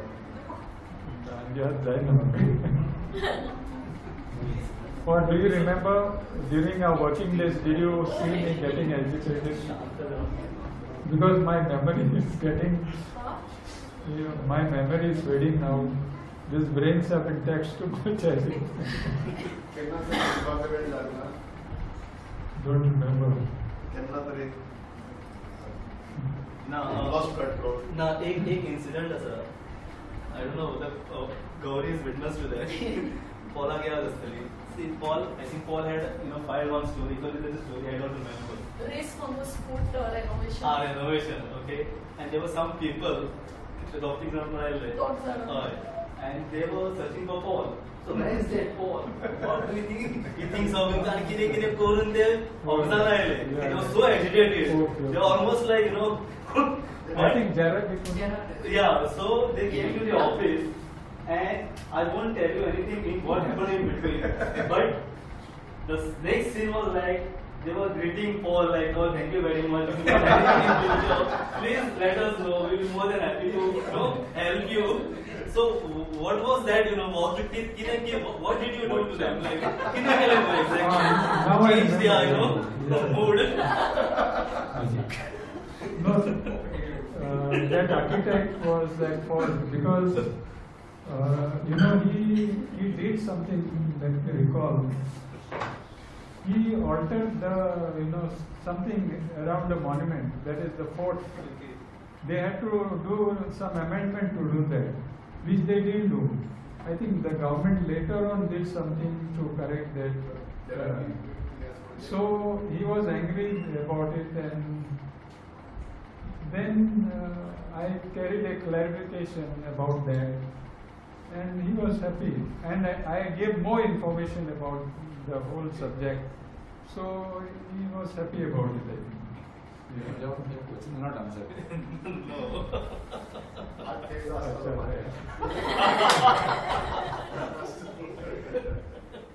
Well, but to Murari's question, you all went on some, you all were all taken by some activist, I don't remember where it is, but later Frankie told me that journalists were like getting agitated about it, and Paul you got angry, right?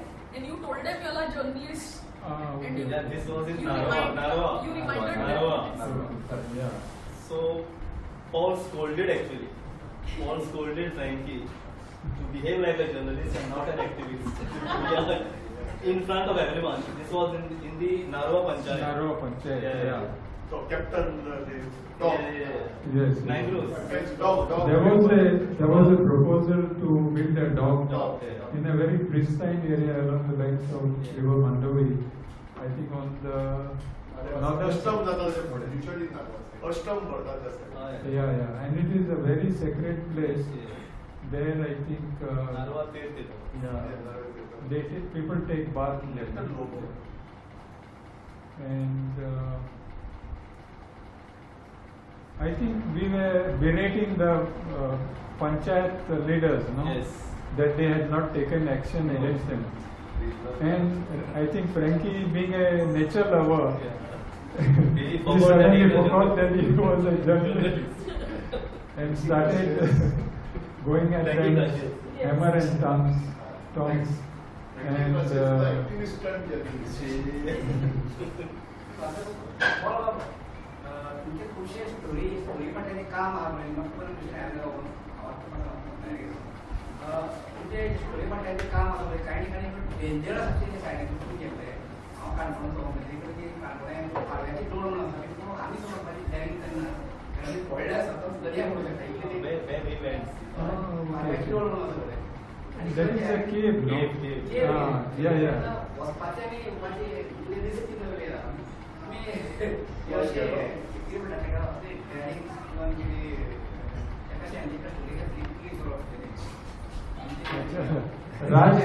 Yeah. Raj was there with me. I think it was when monsoon was about to end, I think, and that area was a bit slippery. Yes. But we were so excited about seeing the natural cave, and it is a cave made due to weathering by the sea, this tidal conditions, and the water comes right inside. It's really a sight worth seeing, and there are beds lying around. It looks a bit, weird kind of place. Sorry. Yeah, it was quite an adventure. There was one guide with us, no? Nada here comes. Nada. Yeah. Any other question? Rupesh?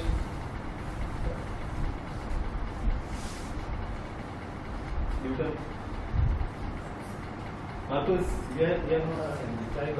Now, these are we would like to hear a question from you.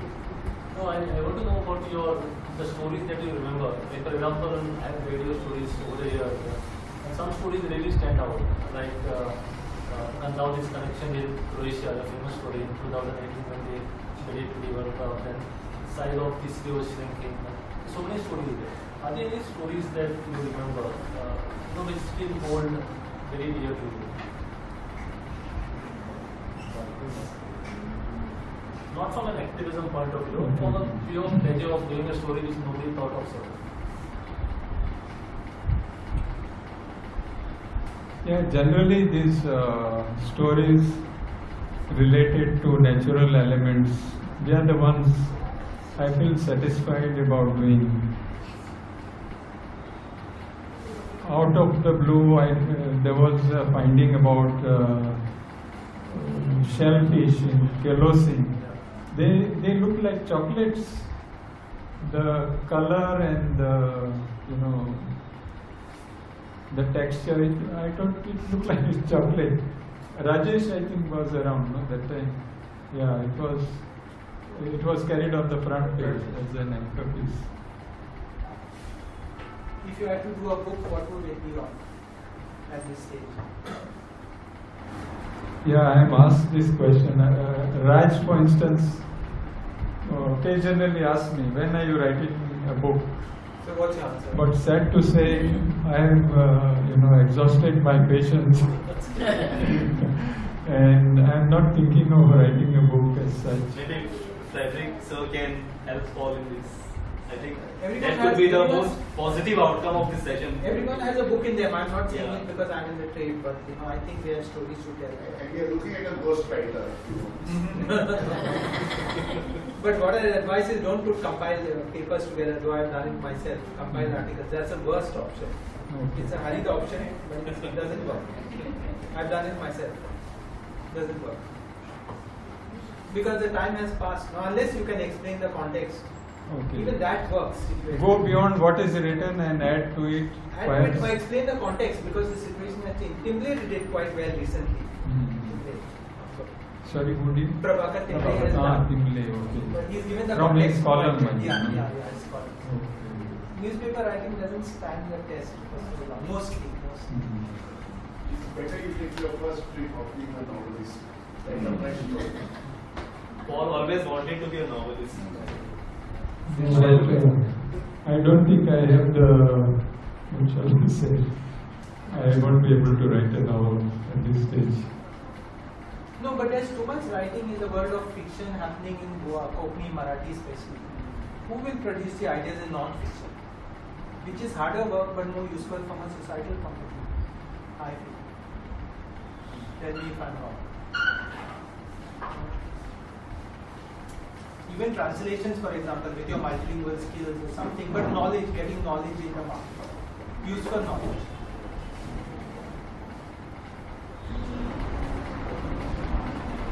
You can think of writing in Konkani. Sorry? You can think of writing in Konkani. Yeah, okay. Yeah, I mean, that's a good question actually. I feel pain that I have devoted so much time to writing on the environment. And I wanted to write in Konkani, but I'm sorry, I have done nothing. I really feel sad. You can do that now. It's your time. I had been to Kochi, where there are a lot of Goans who had migrated, Konkani-speaking Goans who had migrated there. Then there are areas in Karnataka where there are Konkani-speaking people. So these are very interesting things. And Konkani, there are a lot of things which could be written, but it's so sad I don't get time to. Meaning, I don't get time to write in Konkani. Even for Gulab, I feel sorry I don't get time to write for Gulab articles. I could write something on the environment for them, but there's no time.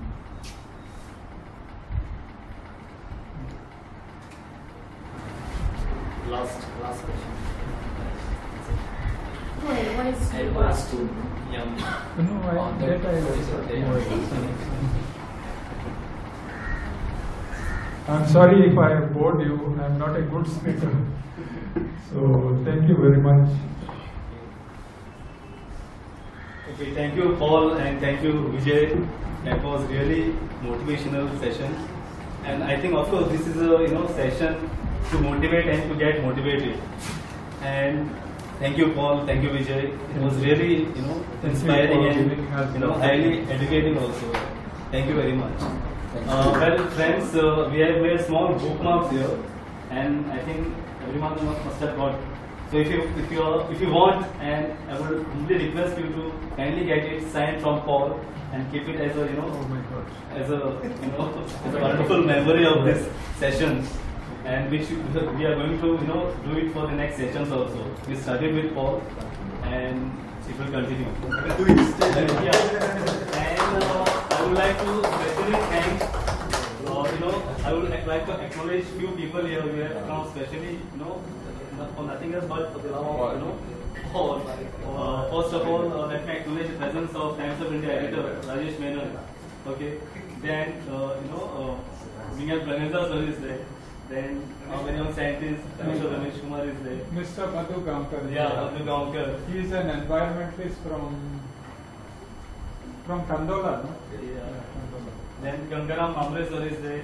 Then Farid Norana, of course, he is a regular attendee of this Roland Martins had come. Yeah, Roland Martin. Yeah, I think he left. Yeah. Yeah.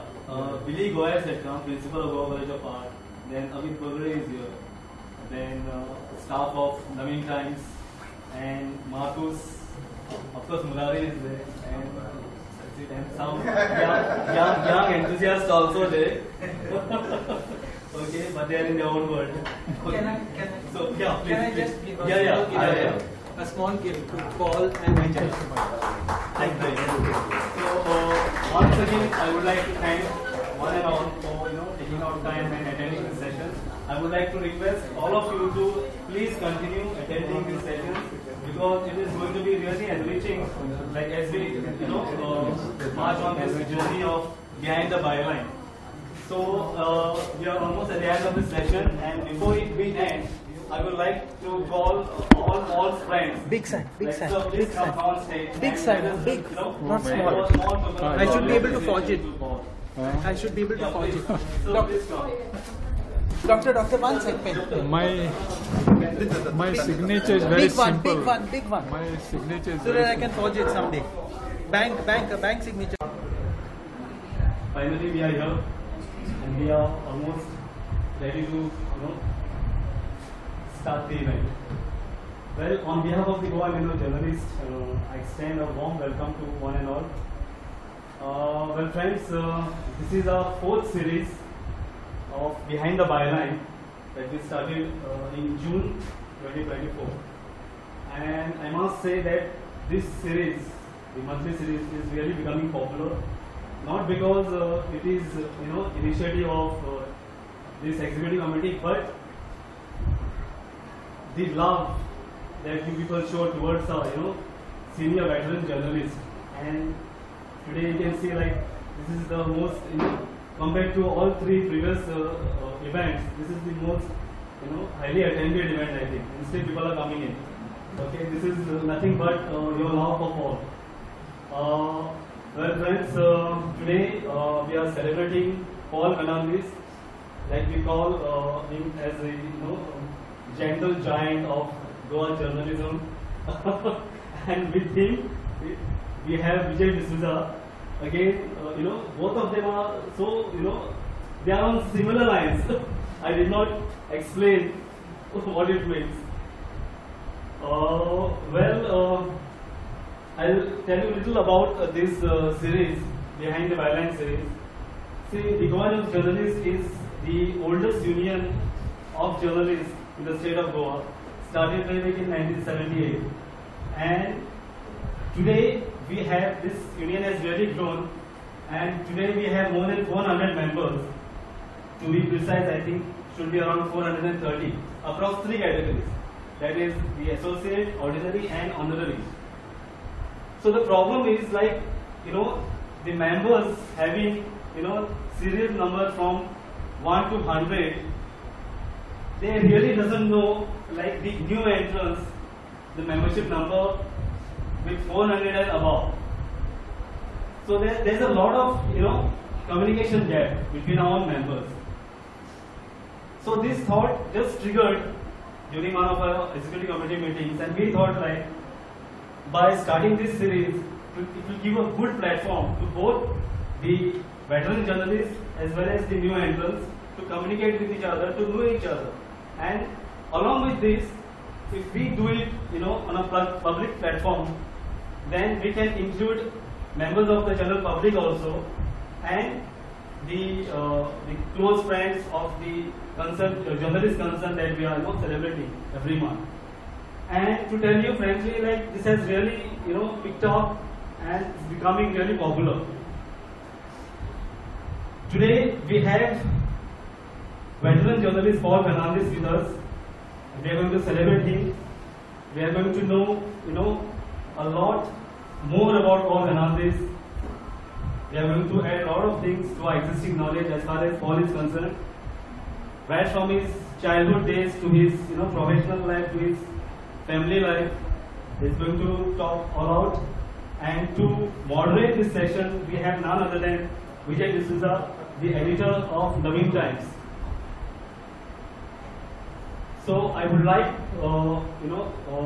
Gauri and other executive committee members, Marcus, can please escort our dignitaries in the dais.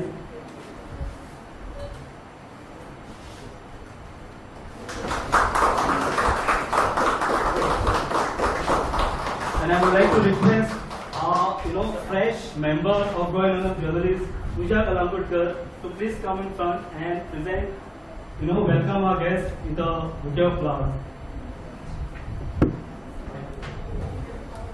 Come.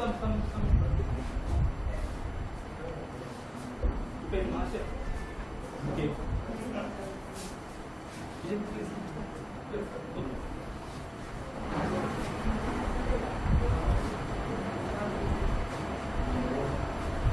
Paul Fernandes.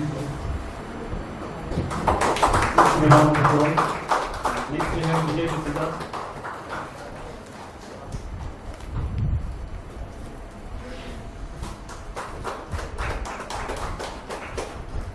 Please sit. Please have a seat. Next, I would like to request our executive committee member and noted journalist Goa Union of Journalists to introduce our guests. Please.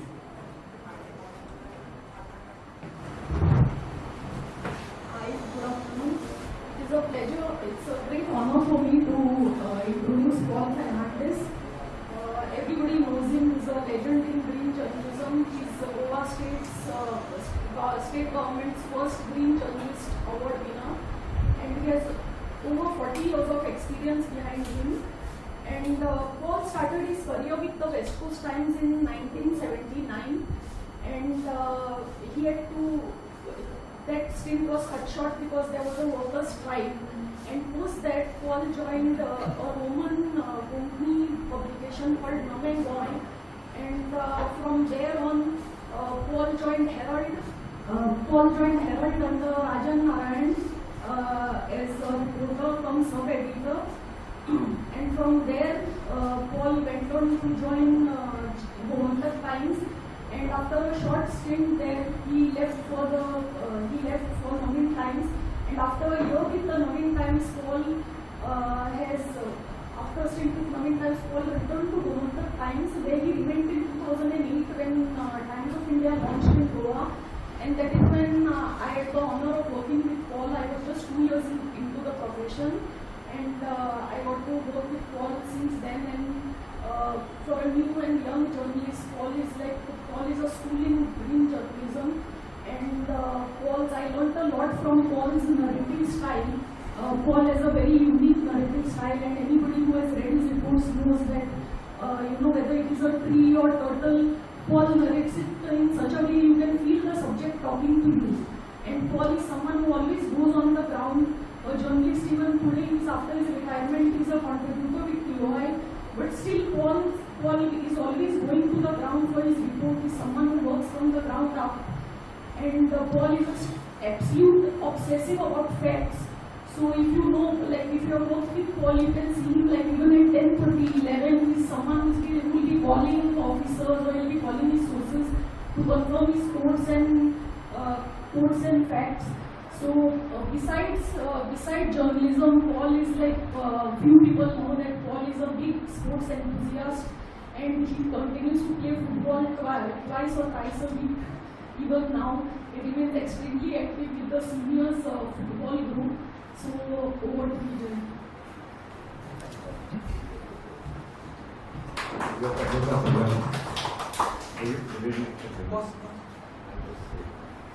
Okay, very outset, I would like to express my gratitude to the President of Youth and Still for giving me the opportunity, and I must say it's a privilege and honor to interview Paul. Gauri has already done the introduction, but actually there is lots more to say. But since I reminded you to this interview, one thing I would like to just add, maybe one or two things also.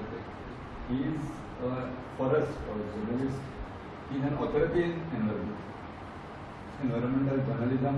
He is also a pioneer in it. Paul may disagree. The many things he will not. He is very too humble to get into all this. So those two things, and always down to earth, humble, simple. They work with him, I had the privilege of working in 2 different papers, Navhind Times and the Times of India. So I think we will start. Paul, before that, yeah, Suru. Yeah. No, एक second. Paul, you can take that. Okay. The mic is here. Hello.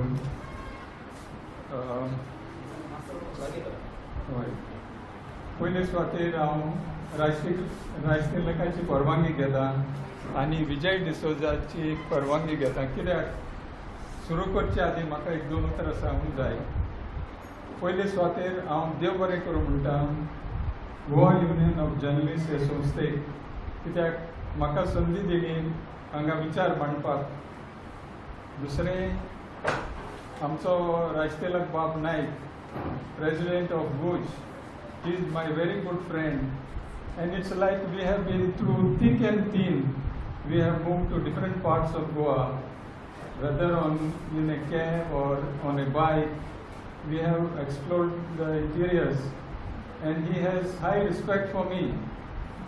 When this invitation was issued, I was surprised. He said, "Celebrate Paul Fernandes." I got a shock because what to say? I would like to say that sometimes I feel I am just like a postman, a messenger. People sometimes come to us. Of course, I do my investigative reports, but there is a lot more I could do. So that is why I feel I have not done enough. And I think there is some feedback from, activists that he is not writing about some subjects. So in a way, I think they are right, because environment is such a vast subject that you practically cannot cover everything. There are definitely more subjects to write. So I feel a bit awkward when Raj said, "Celebrate Paul Fernandes." I think I could have done more. I could have, activated myself as an activist as well. But I thought I will associate myself more with journalism, because in mid-1990s, I remember, I joined some heritage activists, and we were to do some, I think we were to pursue some matter regarding some heritage issue. So one colleague, Rajan Desai, asked me, "Oh, you have become an activist as well." So I was a bit taken aback. So I said, it's better to stick to journalism. And from that day I thought, okay, it's better to, continue with journalism and not dabble in activism. Then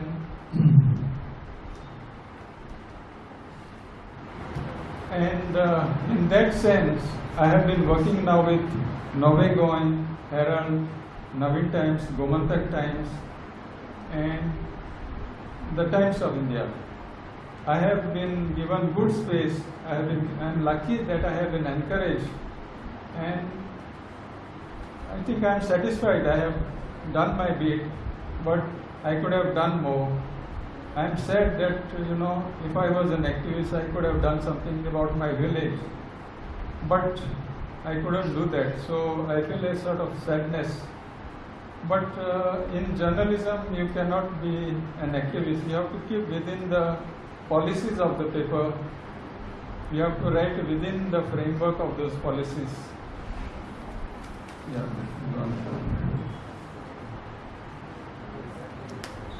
So I think we can start now. The first question, which obviously anyone would want to know, is how did you get into journalism? But you come originally, you are from Sangin. So how did you get? During my school days, I developed a habit of reading books, and I used to read extensively novels, not fiction, but not non-fiction, but novels, stories, and I used to read voraciously. Then, during the last lap of my education in Sangye, Miracles High School, I was even reading more books than ever, and I thought, I should become a novelist. So, and there was a principal, our headmaster, Father Philomen de Costa. He was a very inspirational figure, and I think some of his brilliance rubbed off on us students, including me. So,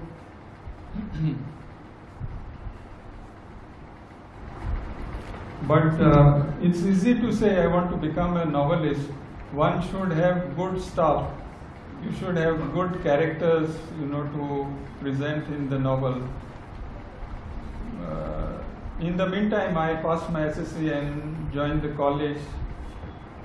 In the college, I had problems at home during that phase of my life, and I had to drop out. So that ambition, I thought, had to wait, and I thought of doing something in journalism. I thought it would be better to be, to pursue my ambition to become a novelist by first becoming a journalist. But first I had to get a job to survive, and I decided to go to Bombay because I had no skills. I thought there's vast potential in Bombay to get jobs. So I went to Bombay and I had to do odd jobs. I couldn't get a job in journalism either because I had no skill in journalism. I had to be trained. So in the meantime, I was lucky. I got a job in some small auto magazine called Auto Spark, and I worked there for a few months. But my health cracked up. I had to leave Bombay and come back to Goa. Again I went back to Goa, and then again I fell sick. In the meantime, when I returned to Goa, I got an opportunity to join West Coast Times, and there I joined as a proofreader. It was in 1979, I think. So that is how I had a toehold in journalism. I started as a proofreader. And then, as Gauri explained, rest you know how it is. Yeah, well, Yeah. Your specialization is in environmental journalism. Yeah. So what made you take up environmental journalism, and was it at the beginning only you took it up or much later? When did you? Yeah. In the first place, I consider myself lucky to have born in Sangye. This is a town in the Western Ghats, in the foothills of Sahyadris, the Western Ghats. And it was a very beautiful place, and I used to be inspired by the beauty of that place. From my school window, sorry, I keep forgetting to. From my school window, I could see the full beautiful range of Sahyadris, and I used to feel very good. So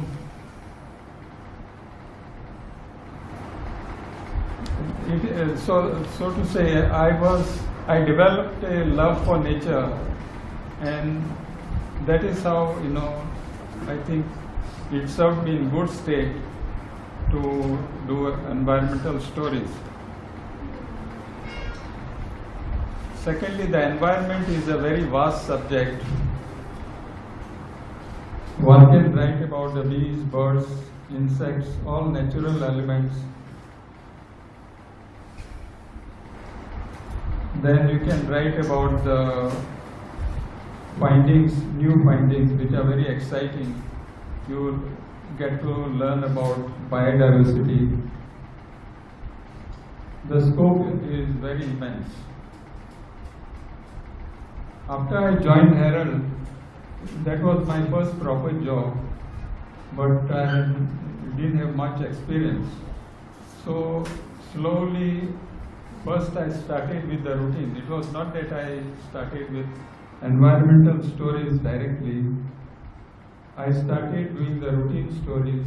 I used to cover the court, police, and other fields, various departments. I used to go to the various departments and do the routine stories. It was actually Norman Titus who was very helpful and encouraging. Then I joined Goa Times in 1992, and here I started slowly doing some environment stories and heritage stories. And but the bulk of my work in environment I did in the Times of India, where my editors also gave me good space. I'm very thankful to them. And but I give due credit to all the papers which papers, I mean the papers that helped me to shape my career. So how was the scene in environmental reporting when you started your career? In brief, in the decades past, mostly in the 1990s, there were fewer environmental violations. Controversial projects, issues of pollution and violation of the environmental laws were less, or I think they were not being highlighted because they were happening in remote places. There was also a lack of consciousness among the people. The environment was not as brittle as it is now, and it was not as vulnerable as it is now. Now the greed has increased. Actually, it was Norman Titus of the Herald who was doing a lot of environmental stories. And other papers, Navhind Times, I don't remember, they were also doing occasionally. But Norman Titus was a very good writer, and he was doing the environmental stories.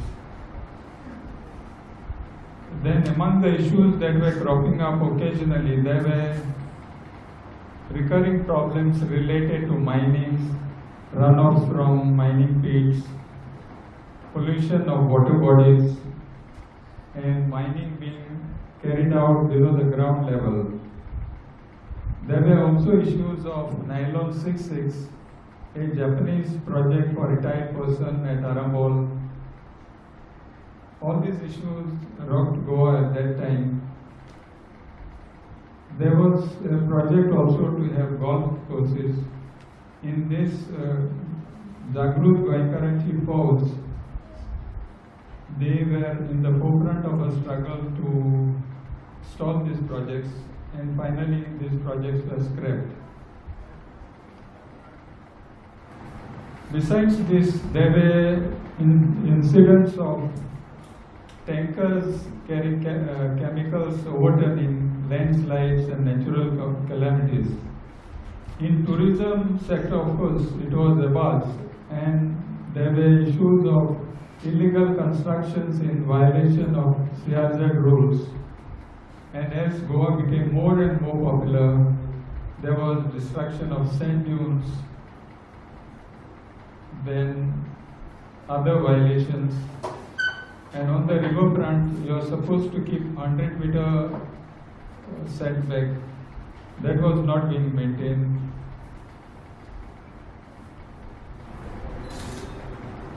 It was, if there were other cases, they did come into the limelight. Yeah. From what we know, environmental reporting is not very easy. So, what are the problems which you encountered or faced while reporting environmental issues? Yeah, one of the main problems is getting some experts on board to say something about a subject. There are not enough experts in Goa, or they are unwilling to speak because they don't want to be in good books with the. They want to be in good books with the government, and in case you get them on board and you quote them, and later on it turns out to be a critical report, they clamp up next time and they won't take your call. So this is one big problem in Goa. I think other reporters are also facing this problem like me. Generally obtaining information is very difficult because there are no statistics, no studies have been done, and your report doesn't hold weight because you can't get any figures all the time.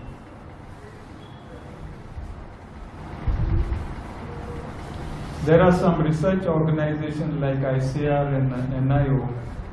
Sometimes they help you out with some good research. But of late, I have noticed, this is my personal opinion, the quantum of research has shown a decline because I think they don't have enough funds, and the staffing pattern has also been affected because I think the administration has decided to streamline the finances. So these are some of the problems.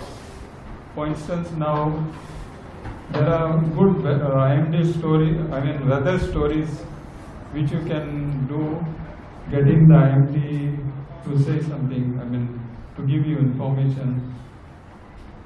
But I'm sure many of our colleagues here, they are complaining on their media group, and they ask for information, it is not given to them. I think they have a big problem. They don't have enough staff. They have many responsibilities. So I used to like doing these weather stories. Now I find it very difficult to get information. I don't blame the IMD, but this is the reality. Why do you think the scope of reporting on environment issues is increasing recently? Because you will know this better than most of us. Just throw some light on this. Yeah, I think the coverage on environmental reporting has increased because of climate change issues. Violations of the environmental laws has increased tremendously, and we are seeing, these extreme weather events are increasing beyond even the projections. It's quite frightful, and I think at the rate this is happening, it's going to be very bad in the near future, I think so. I can give you some examples of rainfall, extremely heavy rainfall which is happening or which has occurred recently. In Panjim it rained 236 mm in 24 hours. In Old Goa it rained, the state average rainfall was 236 mm on a single day in a 24-hour phase. Panaji was sinking under 360.8 mm in 24 hours. Old Goa recorded 333.8 mm. As far as I know, a state average I have not seen go beyond 200. It is somewhere around 170 at the most, 180. But this time it went up about 200, 236. And Panjim recorded 360.8. So now this is happening quite frequently. 200 mm is being recorded by many centers very frequently. which is a warning signal.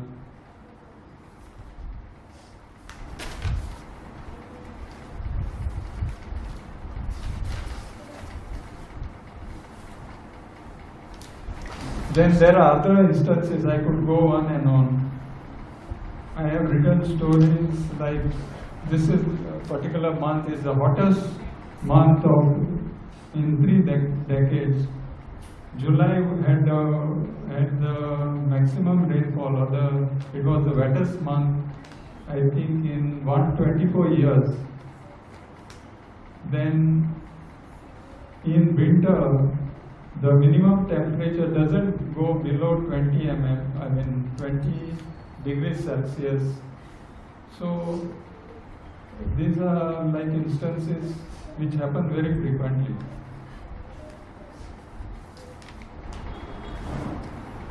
Yeah. Now, what do you think of the coverage of environmental issues in the media? Yeah, I think our local journalists have covered a lot of ground. They are doing more environment stories on various subjects. Some are doing very comprehensive reports, not just brief ones. They are doing big reports on various, covering all the aspects of a subject. This is very encouraging, and I think they should be encouraged by the editors.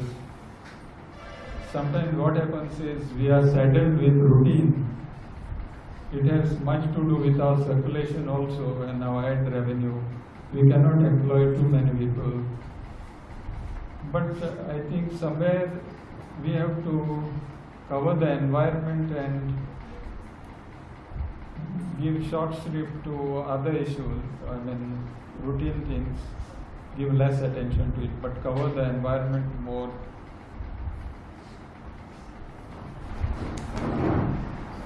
So that's it. Yeah, so you have not only covered environment, but various other issues like, say, heritage and many other issues. So, are there any subjects which are not been explored properly or not explored at all by us, by journalists?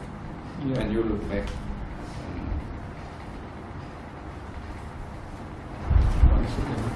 Sorry, there are a lot of details, so I have to refer to this.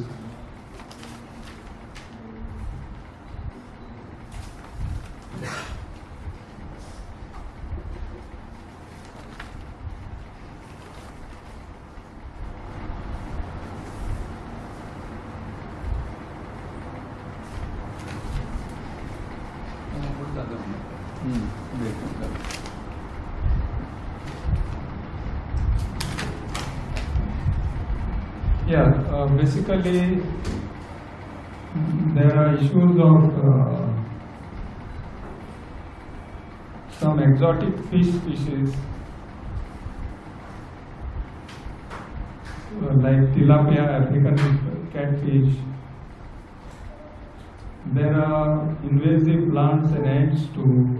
These are issues, which we can explore. Unfortunately, there are no studies done. Researchers have not delved into these subjects. Then the Biodiversity Act also, I think there are not many stories coming out. And there are stories on heritage also that those could be done as well, because a lot of monuments are being neglected and there are constructions around the heritage monuments, and very close, the distance is even 10-20 meters. There is one Jain monument in Bandora, which is overshadowed by a big row of bungalows. So these are issues, I think, that should be covered by journalists. So in your over 4 decades of career, you must have written so many stories. You must have even forwarded how many stories you have written. So could you say, list out maybe 3 to 4 stories which are very impactful, or something which you think made a big impact in the state?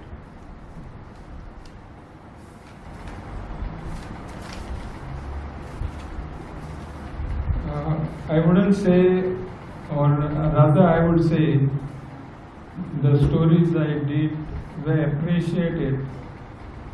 It is for the people to judge whether they made impact. I would rather say they were appreciated. While in Herald I did a few stories. One that was appreciated was a how-to series, how to get married, how to get your driving license. So that was one I did which I remember. There were others, I don't remember now. After I joined Gomantak Times, there was some talk about declaring other backward classes, and I thought, I myself don't know, how these backward classes are. I don't know their background. So I thought there must be some people also who don't know their background. And I thought of looking into this, getting more details about these communities. And I spoke to our editor, and Sandesh Prabhudesai was there. They said it would be a good idea. Ashwin Tombat was there. Then I think it was Gurudas Savard whom I was interacting with. He said, there is one gentleman, Gajendra Usgaonkar, who is now a practicing advocate. Savard said he is knowledgeable about these backward communities. He has done some research.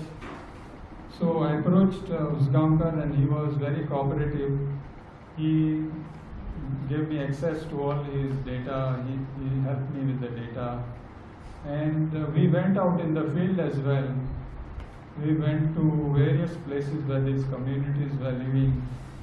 And I got to learn about Gosavis, Telis and Charis. So it was very exciting. That was one series. Then in Times of India, I did quite a number of series on waste management, oil spill, and tar balls. That was one. That went on for, I think, 30 days. My other colleagues also contributed to that. Vidya is there, right? And I wrote about springs and water issues. Yeah. See, one question many times with even like students or even otherwise people ask you, in this profession writing against, see, you have done so much daringly against illegal construction, CRZ violation. Did you get threats anytime? No, I don't remember getting any threats. But the officials who used to give the information, they would not appreciate it. If there was criticism about some department, I could say goodbye to that department or that official. They would not open up again and give me information. And this is very difficult because unless you get information from the department, the official version, it becomes difficult to come out with a story. And you end up by saying all the best efforts to contact the official could not bear fruit or something like that and finish up the story. So that is the problem. But when vital information is needed, even this will not help. I mean, you have to kill the story.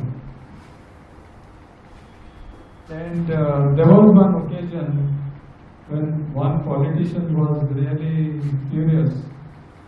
I think it was the Kazan Land Board bill that was passed in the House. And it pertained to the Kumdat land because these Kazan lands are in Kumdat land. The land belongs to the Kumdats and it is community land. So if the bill was passed and if it was implemented, the government would retain control of the land and even farmers would have had to pay for the water. So the comunidad leaders were upset, and I think they also criticized. So I remember I wrote a report about this, quoting all the comunidad representatives and leaders. And this politician, it seemed, was criticizing me among my fellow reporters. I was not present, and he was not appreciative of the report. After a few days, the bill was scrapped. But I don't know, it must be also criticism from other reporters. So this is the kind of situation we face. No, maybe knowing him, knowing his nature, who will give him that set out everybody. Yeah, one question which always comes to my mind, especially the youngsters who also want to know, is how are they are transition from typewriter to computers, and now it is AI era. So how is it? When I was working in the West Coast Times, that time I was a proofreader. Our cubicle was on the ground floor, like where that part of the room is, and the linotype machines were being operated somewhere around this part of the room. And the composers composed the matter on the linotype, and it came out in slugs with the letters, and it came out column by column. They took it column by column. They tied it up. They put it on sort of a platform. Then they applied ink to it, black ink. They put a paper and rolled over it with a paper, and the column was printed on the paper. And it was brought to us for proofreading. We corrected the mistakes, and it was referred back to for correction. And that is how, column by column, the page was made. And that is how that system worked. When regarding this typewriters, we were working with on typewriters, typing our reports. It was a difficult job because we used to make mistakes. Sometimes we had to improve our reports. So we had to retype the whole thing again. And when computers came into our domain, we were delighted. But quite often, or initially, what used to happen is, we had typed a whole story on the screen, and after some time we realized that the story has disappeared. So we frantically called the technician who used to come running. I think this was the situation in the Navhind Times, because it coincided with my joining the Navhind Times. I think there it started. Mid-90s. Mid-90s, yeah. And so back to work, typing the same story. Or if lucky, the technician may have retrieved it. What happened? If we were lucky, this technician would retrieve it. Otherwise, we had to type it all over again. But this was for a short time. I think technology improved, and later on we were able to adapt to it, and also it was more comfortable and user-friendly. But about AI, I have no idea. I retired 4 years back, or at least I think, 2019. Yeah, I don't know much about that. I remember one command that time something had to happen. The technician or the engineer would say, press F9, F10. I don't know what it meant. For a long time it was very common. Yeah. So next question. So you are one of the few journalists, probably only one, I don't know, who worked for a company, Romy script. No, there are. Who joined? Who joined English newspaper? I don't remember. That's what I'm saying. I don't know if there may be. Sanjeev worked for which paper? Sanjeev worked for Sonapran. Then he joined a Marathi paper, Navprabha. And I think there are many others. What about Raj? Raj worked for a here is one prime example. Swasini. He worked for Sunapran, Udari, and then Navhind Times. Swasini also. Yeah. Swasini Prabhu. Yeah, not in Romania. Not in Romania. Romania. So still he is probably. Yeah. Yeah. Okay. So no, my question has nothing to do with that. It's basically just to know, because within a short while it folded up. There were some issues, some difficulties which now I faced. Yeah. So since you were there, and like we don't know the real story, what really happened. So it would be good if you could throw some light on it. Yeah, this was a very unique paper that came out. All the company lovers, they gathered together and took out a Pad Yatra all over Goa to collect funds. And they went on foot to all the villages. It took them, I think, quite a long time. I don't know, 4 months, 6 months, I don't remember. And one of them in the forefront was, I think, Comrade Christopher Fonseca. I think Rico will know.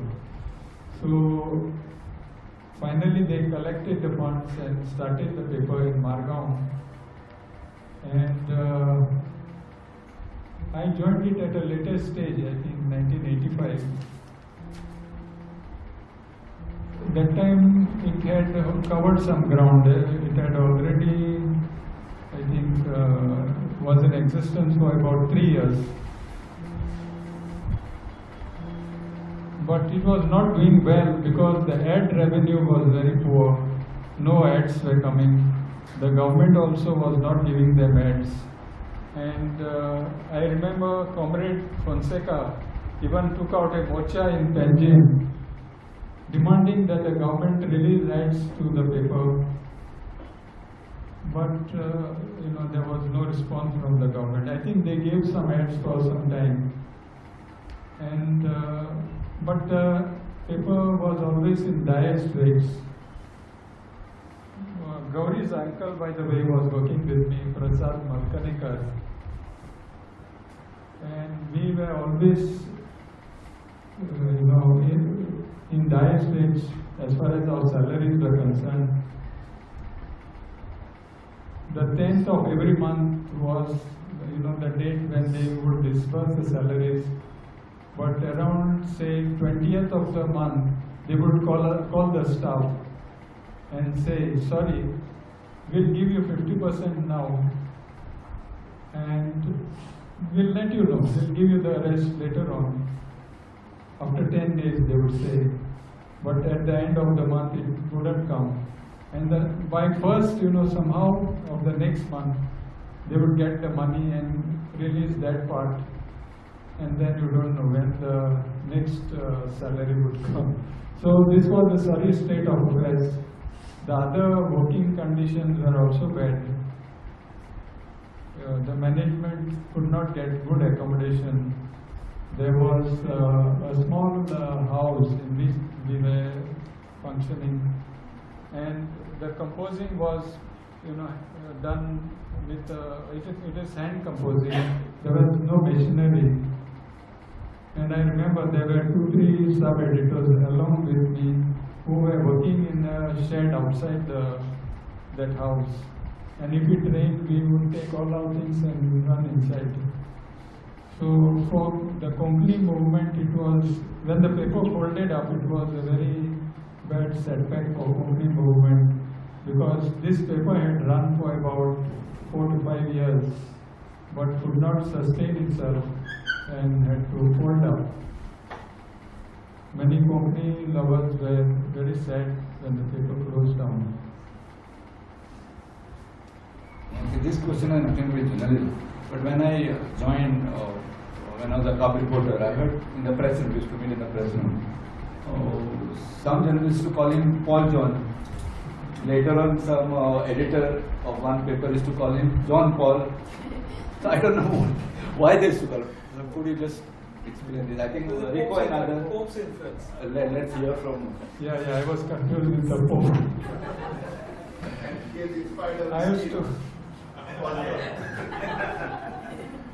I used to, meaning my byline was Paul Fernandes. I started with that byline in Herald. then one journalist friend told me, "Arey, that's a common name." And I found that there were at least two prominent namesakes. One employee in the, I think, one of the departments, government departments. So I took, I thought I should change my name. And I changed it to Paul John. Yeah, Paul John Fernandes. So, but you know, it didn't catch on with my colleagues. They thought it was John Paul, or it was the editor himself who started calling me John Paul because he was confusing it with the Pope. So, and it stuck. And despite my telling them I'm Paul John, Paulo José João, they would not listen to me, or you know, they preferred to call me John Paul, and it stuck there. And then I think I dropped this Paul John Fernandes as a byline, and I reverted back to Paul Fernandes, and it has continued since. But if I meet those old colleagues, they still call me John Paul. And Rajan Narayan, Paul John. Yeah, Rajan Narayan too. Okay, Paul, could you tell us about your hobbies? You know that you are a very good footballer, as you mentioned. There is only one winner. What about others? You can play that. No, about football I would also. say I'm a very good footballer. No, that you know. No, I would say I'm not a very good footballer, but I give my 100% when I'm on the field. I run around too much, I think, because one of the seniors commented, "Arey, down na kare, chod down na kare." So I think sometimes it is not necessary. You have to take up the correct position. So, but I'm enthusiastic, and that is my mistake. But the thing is, I think I will have to cut down on football because I have lost quite a, I think I lost 10 kg, not only because of football, but there were problems, some health issues.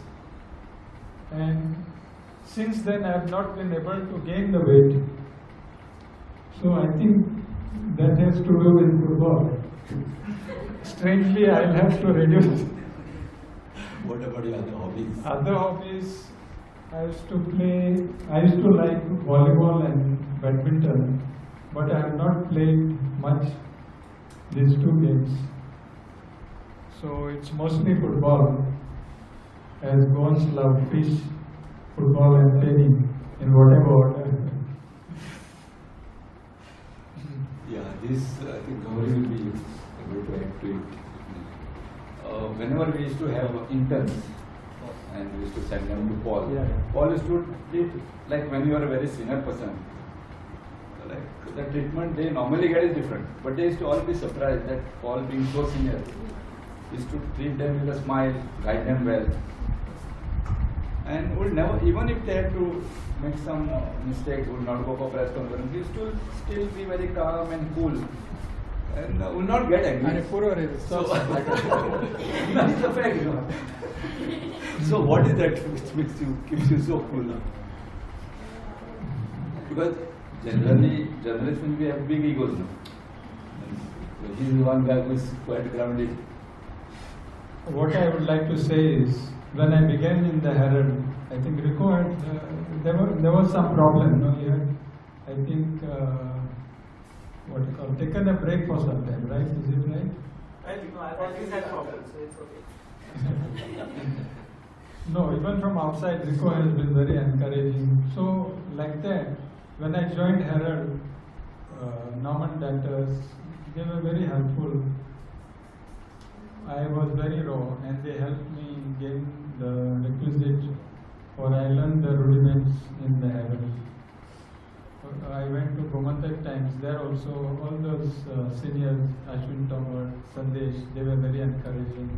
Navhind Times, there also, I did well, and they were very encouraging. I was very lucky, I should say. In Times of India, of course, Rajiv Bora, Rajesh Menon, and Srinivas, they have been very encouraging, and you yourself, So what I meant to say is, I should also give back something, because otherwise I don't know, it would have been difficult. And it is our duty to have this interns, because journalism is becoming, in the sense, very few would like to take it up because of the stress, the work hours, the patience that you need. So it is our duty to make them comfortable and get more people into the field. So that's it. I think. I just want to make one mention. When I was just 2 or 3 years in the profession, Navhind Times, that time, I was given a court bit suddenly, and till then I had not entered the precincts of any court, high court, lower court. So I didn't know how to do it. So who saved me? Paul was the savior. He was already one of his bits was court reporting. Then I used to go with him, and other court reporters also used to be there. But he guided me, actually. He showed me the nuances of court reporting. I think regarding court stories, I think Armenia was also covering it. She had just started covering. But not when I. Okay. She was also doing the court, I think so. Yeah. And taking inspiration from her, I also started doing it. But I think more extensively. She got diverted to some other which I don't know. But I used to cover extensively. I used to get environment stories, public interest litigations. That time Goa Foundation and some others were filing PILs. There were violations in CRZ, and because of tourism there were more hotels, and these hotels were violating the rules while being built. Yeah. You are like a model for many journalists. So just wanted to know from you, what are the qualities of a good journalist? From my personal experience, I would say you should read more than you write. I think many people will say that, experienced journalists will say that, because you get that creative touch, creative flair from it, and you can increase your knowledge. Whereas if you don't read, even say news reports, you don't get the perspective. You have to have that background. You need to have that background to do good reports. So reading, then you should have a nose for news. You should get the angle right. Or you have to develop that sense of like what will make it, what will appeal to the people, or what sells, what will work. So that sense we have to get. And of course, you have to move around. If you go out in the field, you get more stories. What is your experience of going out? Yeah, going out. I have been out with Raj on many trips. He himself knows how exciting it is. You get to meet more, you make new friends, you get new sources, you take down their numbers, and it will serve you in good state next time. When something happens in that village, you can just call them. They're just a call away. And one thing leads to another. You go there for one story, but you can get 3-4 stories. Somehow it comes out, but you should know what is the story. So if you develop that ability, it is very good, because if it is interesting, this is another story. So it automatically comes to you. So these are the things. I think this is the I have also gone a few times, not too many times. But something very nice I felt of Paul. Like even with Gauri used to be there with us, sometime Marcus. And we used to pick up Paul. sometimes, some pillar of. But you may be surprised to know like what will be the landmark. Paul would tell us, you come and search a place. You may think it's a marketplace, restaurant, or hotel, but not. Paul remembers? Yeah. No. Chichekode. All related to cheese. Right, no? Yeah. Actually, Gauri will know it both ways. Famous is Kota Mention. Yeah, it is next to Kota Mention. One day it was Patto mention, and we were going. Murari was there. Murari is the witness to this. We are going, and Paul said, "Chichekode yo." We are asking everybody, "Chichekode, where is Chichekode?" And everybody is like, "Ah, ito inista." And we went. Finally, when we reached, we can't find it only. And magin Paul ailo. Hanga. And taje muka ready only Patto mention. And Paul is saying Chichekode. And we are like, Paul, you could have said Patto mention. And one more thing I want to add about Paul's love for football. 12 years, 13 years I worked regularly with Paul. In the newsroom, actually, tempers fly high, but Paul is like always calm, cool in the newsroom. But if you have to see Paul angry, you have to play football with him. There was an internal football tournament, and Paul was disputing a goal with Marcus. Paul just couldn't let it go.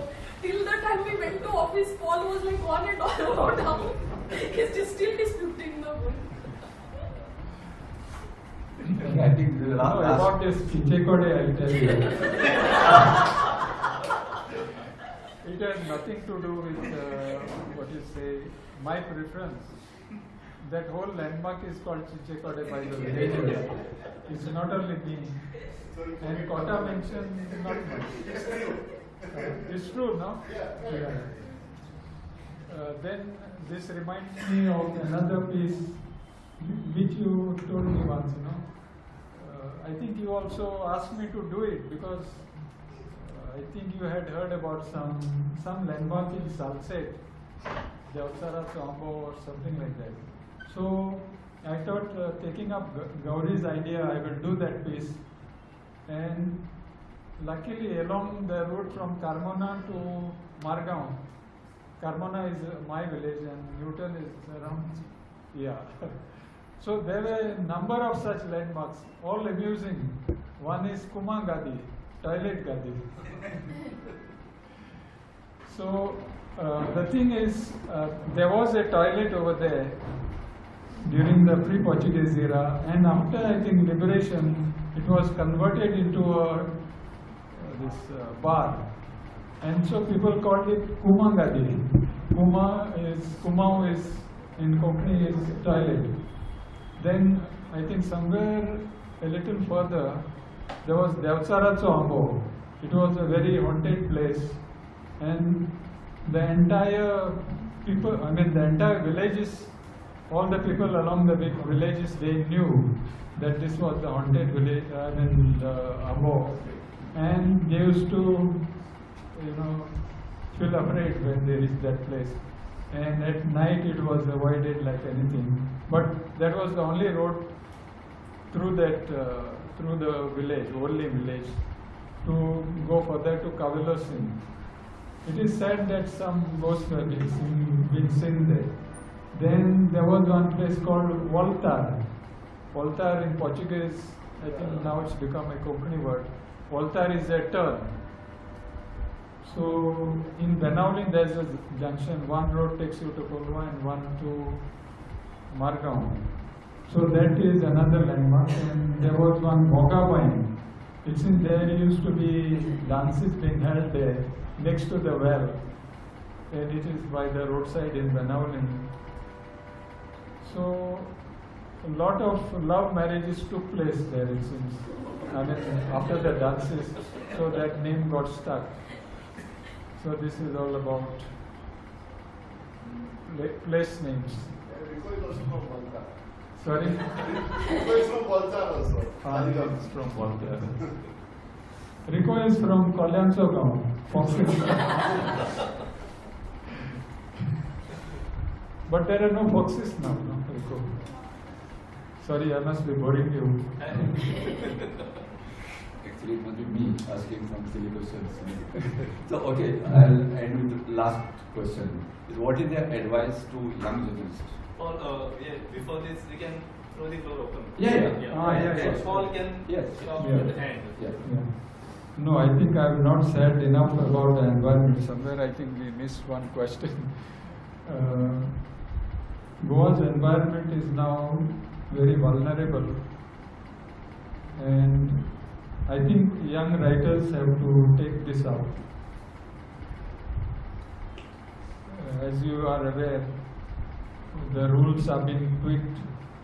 You know about the 39A, section 39A.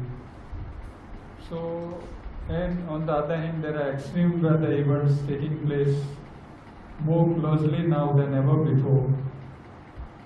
And there are enough warnings, but despite that, the government has not taken it. It is our job to, awaken the government, sound the alarm, and also create awareness, because some disastrous things are being projected and they are likely to happen. One is Tiswadi will be flooded lot of low-lying areas will be flooded by 2030. Then there are going to be heat waves. So, as far as possible, we have to do our job. The young writers or the journalists have to take up the gauntlet and start doing these stories. I know they are doing it, but they should do more of these stories. For just to add to what you said, the politics of reporting the environment.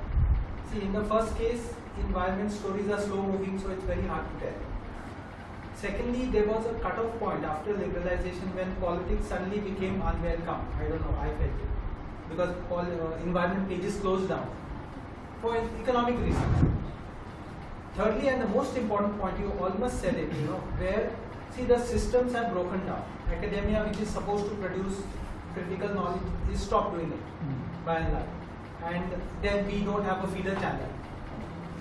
And this is also because of the politics of the food situation. Now, politicians are there, they have a stake in the issue, a huge stake in the issue. And they are making sure that this doesn't happen. Where is autonomy in education? That's gone. So I'm saying, how do we get a holistic picture of the food thing? It's a big struggle. There was a time when environment suddenly became, an issue of interest. But now it's on the back burner. People feel it from the grassroots up. But I don't think there's a push from top, say, journalism institutes to teach environment, to come out with environmental guides, to have seminars, which was there once upon a time. These are just some thoughts which are inspired by what you said. You mean to say conferences on environment, then training programs have all dried up, no? Dried up, or even from that space is gone. That space is reduced. Now it's coming up because of the people's demand. That's a different thing. There's competition, we know it sells. That's a different push. No, I also feel that research in environment also, science, it's drying up. I think you will agree with me.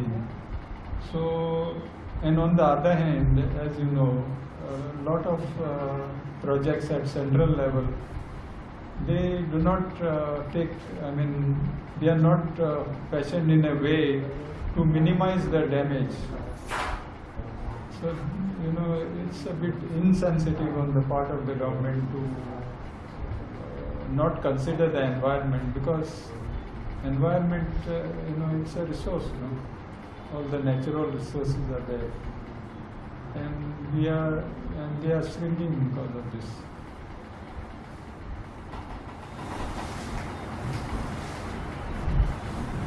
You can throw your questions to Paul. Any simple, complex, whatever. Please don't ask tough questions because I'm not an expert. I'll answer whatever I can. Paul, when I write anything about, I feel that I have learned this reporting about what do you say, empathizing with your subject, like the way you write about turtles, you say flippered friends, or you kind of generates an empathy for the subject, or these things that you pick up, like some trivia sort of, like you just explained, Kumao Gadi and those type of things, or how origins of name happened, or those kind of things which are not very obvious stories. So when I think of those kind of stories, I learned it from you to write like stories which are not obvious or hard-hitting stories or features. So like it's very unusual to find that kind of story space kind of like, so is there anyone that you gained that idea from, like these kind of offbeat kind of stories?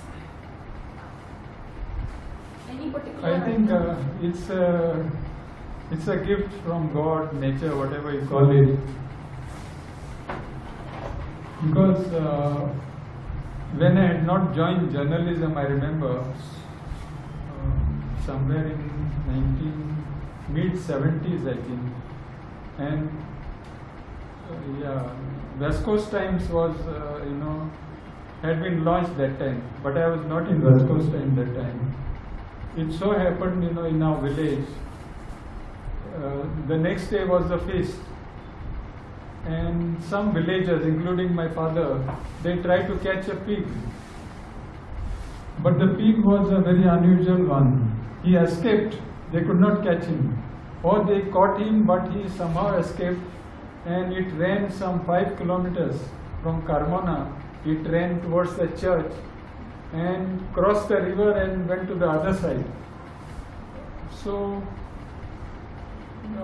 my father and the other villagers chased it because they wanted something for the feast next day. But the pig ran ahead.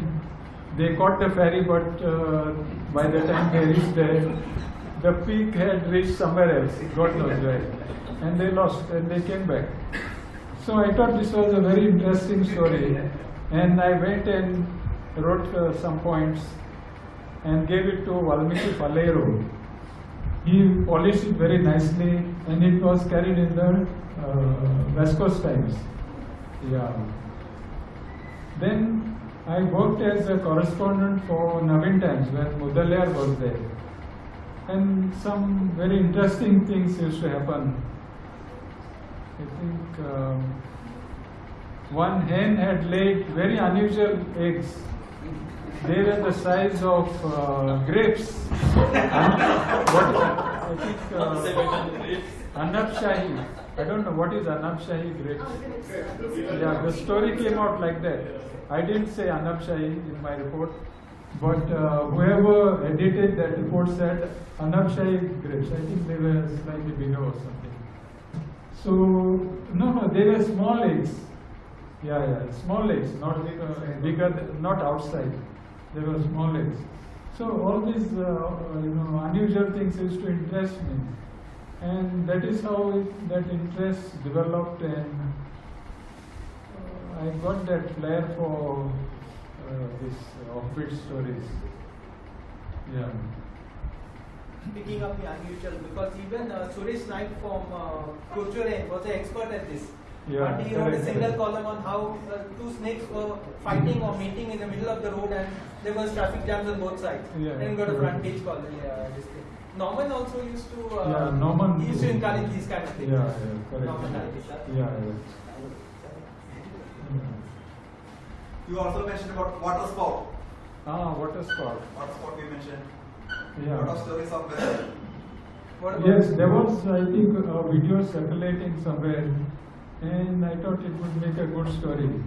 But without Dr. Ramesh Kumar, I have to give credit to him. He's like a faculty member, always very cooperative. So that is how weather stories come out. Even hailstones also we wrote. Shiroda, hailstones in Shiroda. Hailstones. Yeah, that is one climate change kind of thing, no? As you said, hailstones cannot occur during winter, no? But in that particular instance, there were hailstones, I think in February. Which year? About 2 years back. Yeah, 2 years back. 22, I think, 22. Yeah. Lot of weather stories, unusual weather stories he wrote. But you have been the expert who has been helping us.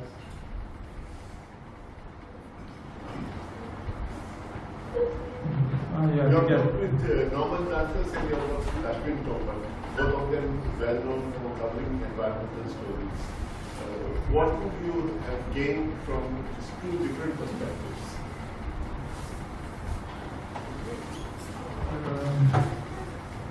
Yeah, when I worked with Norman Francis, I won't remember now, my memory is started fading. But I remember he used to do cover up all these violations, then controversial projects. So it did inspire me. Ashwini also used to do some, meaning I think he has not written stories as much, but he used to cover it in his column, Tomcat, Tomcat, yeah. In a very witty way, he used to present these environmental issues in that, and even routine things. So they did help me. I mean, working with them helped me do environmental stories.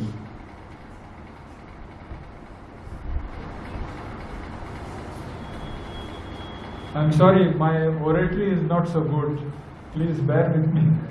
No, but that piece you wrote on Navhind. Yeah. As Ashwin used to himself say, a journalist's job is not to stand and talk, but to sit and write. And in keeping with that motto, I think many of us write better than we talk. Your piece on Navhind, which you did for that book we put together in black and white. Black and white. It's quite a classic piece. It's floating around on the internet. If you Google for Paul Fernandes and Navhind, I think Paul called it Navhind, the roof caves in. The roof caves in. And he describes from the Padiyatra where people walked on 100 days Padiyatra or something, and which he mentioned that they collected a lakh of rupees, which was quite idealistic in those days. Crowdfunding. The lakh of rupees was a lot of money. Lakh of rupees. No, I don't know the amount. You mentioned the lakh of rupees. It was a lot of money, but somehow keeping it together was a challenge. And I think maybe journalists should look in terms of media alternatives even today. It's not too late in the day to look at those things. But that piece is a classic, I think, because it captures that slice of history. Thank you. Paul, tell us something about your family.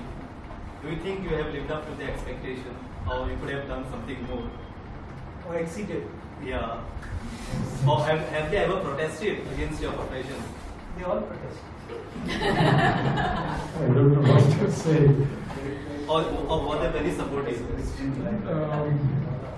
No, my wife has been supportive, but quite often she used to feel the, pinch, because she had to do all the running around.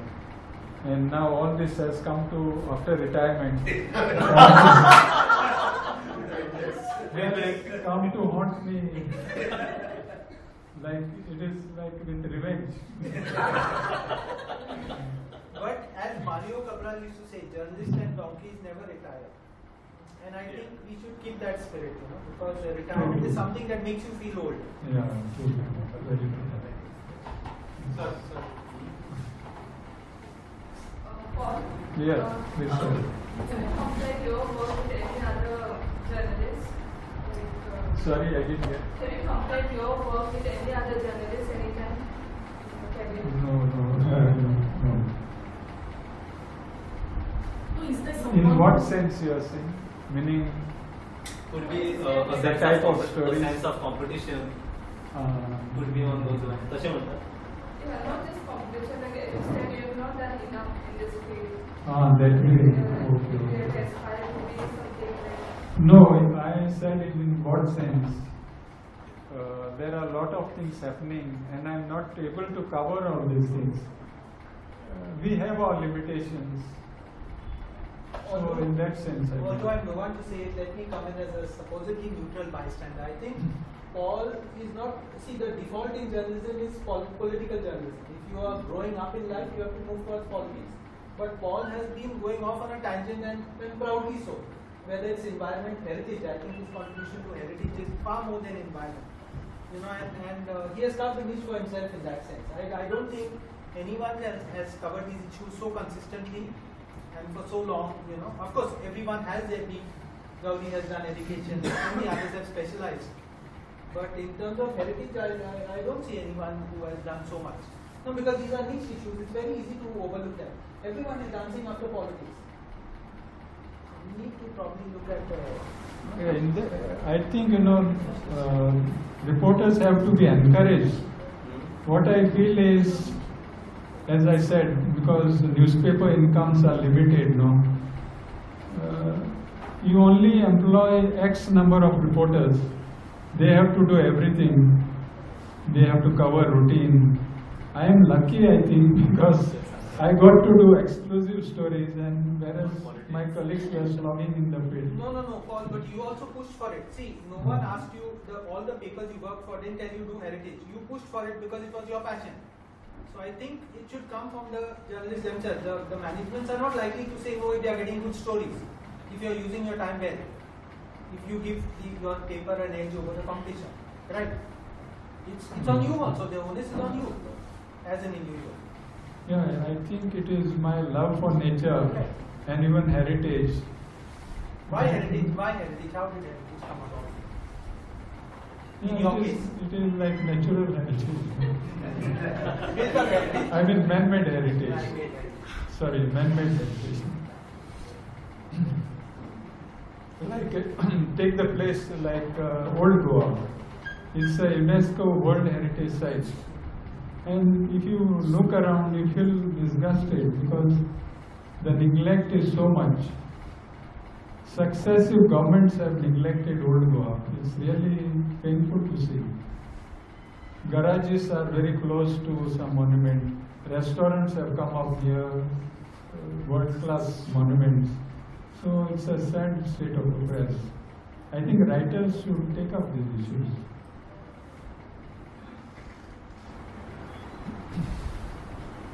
But you never had, there was never, as you became senior to cover, like, you chose not to, but like, was the pressure to cover politics or political parties? Why or not? Because usually that's the thing, where as you go senior, you tend to get the political bits. Yeah. So how you? No, that's why How did you avoid it? That's why I say I'm lucky. I was not, pushed to do those, to do the political stories. That's why I say I'm lucky. And I don't like politics much. That also was a factor. And I didn't have political acumen, like say Murari has, or even this Vital Das Hegde, Julio De Silva, all these fellows had some political acumen. They knew how to get political stories. I didn't have that knack at all in politics. And if you had to contest election, you would have lost. I would have lost. Lost my deposit as well. Sorry. I said, but this knowledge in politics is better than most political influencers. Sorry? Your knowledge in politics is better than most political reporters. I don't know. You have a perspective, I think, because I don't know. I'm speaking from my experience of running. Oh, really? This is a surprise to me.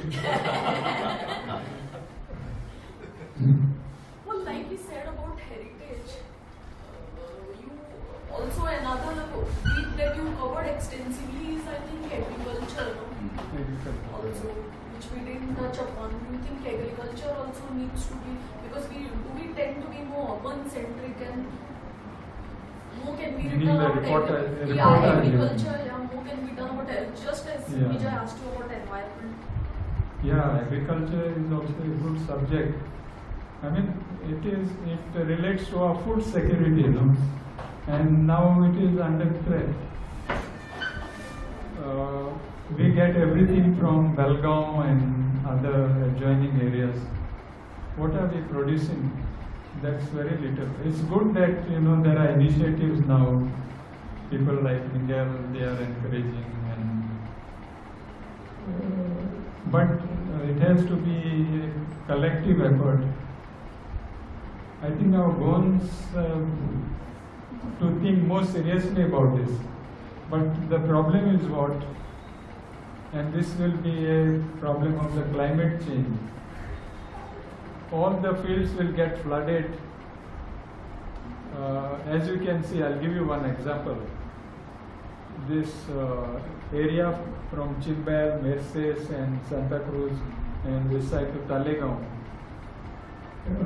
In the year 1888, I used to travel by bus to Herald office. 88, since 1988. I used to see from Bamboli bypass, Kalapura, that side. That full thing was open. It was an expanse of fields.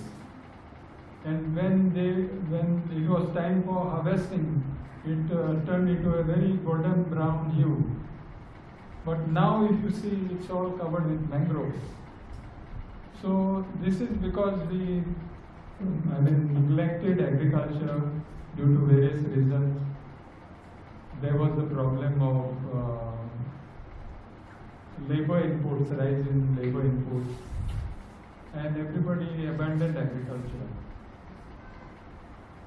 So the problem is what?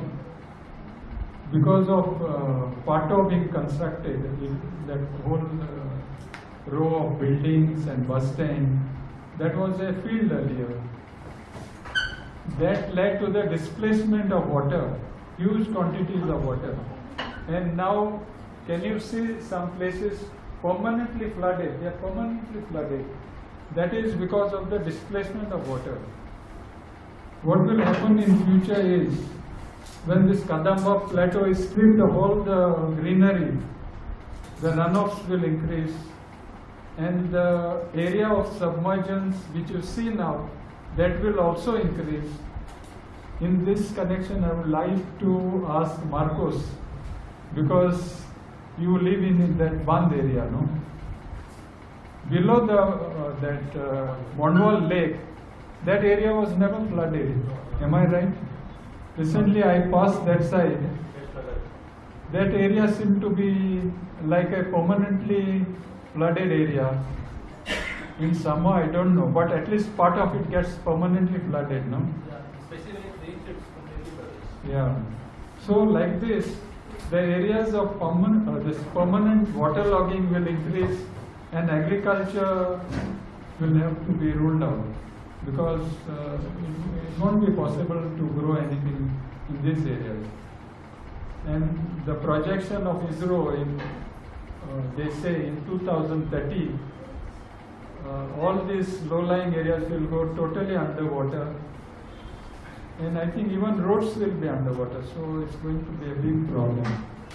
And areas of agriculture the cultivable areas will decrease.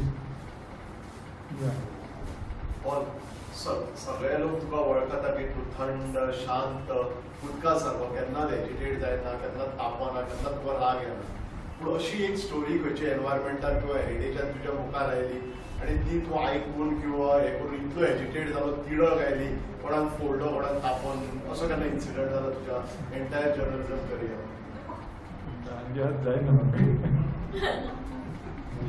Or do you remember during our working days, did you see me getting agitated? Because my memory is getting, my memory is fading now. These brains have been taxed too much, I think. Don't remember. Lost control. Now, एक incident असा. I don't know whether Gauri is witness to that. Paul गया रस्ते.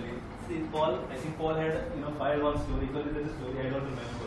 Race Congress food renovation. Renovation, okay. And there were some people, and they were searching for Paul. So where is that Paul? What do you think? He thinks of him and they were so agitated. They were almost like, I think Jared. Yeah, so they came to the office, and I won't tell you anything in what happened in between. But the next scene was like, they were greeting Paul like, oh, thank you very much. Please let us know. We'll be more than happy to help you. So what was that? What did you do to them? Like, exactly.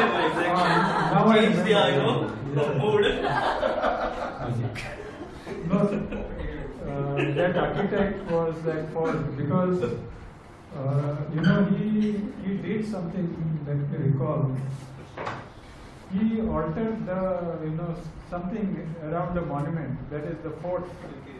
They had to do some amendment to do that, which they didn't do. I think the government later on did something to correct that. So he was angry about it, and then I carried a clarification about that, and he was happy. And I gave more information about the whole subject, so he was happy about it, I think. Yeah. Question not answered. No.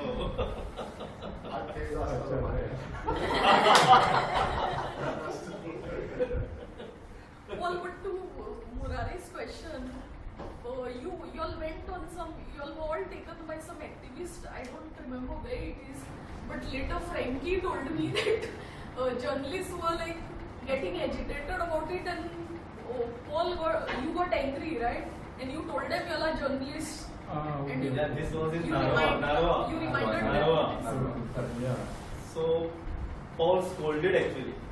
Paul scolded Frankie to behave like a journalist and not an activist. In front of everyone. This was in the Narwa Panchayat. Narwa Panchayat, yeah. So Captain, the dog. Yes. Mangroves. Dog. There was a proposal to build a dog in a very pristine area along the banks of River Mandovi. I think on the northern. Yeah. And it is a very sacred place. There, I think. People take bath in there. And I think we were berating the panchayat leaders, no? Yes. That they had not taken action against them. And I think Frankie, being a nature lover, he suddenly forgot that he was a journalist and started going at them, hammer and tongs.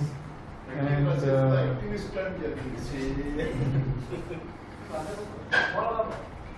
तुमचे खुशी story पण त्याने काम मग पण तुमचे story पण त्याने काम काही ठिकाणी डेंजरस असते सायन्टिफिक केलंय काणकोण इकडे काणकोण फारव्याची डोळ म्हणून असतात आम्ही समज माझी तयारी करणार पडल्या असतात दर्या म्हणू शकता फारव्याची डोळ म्हणून असं there is a cave, no?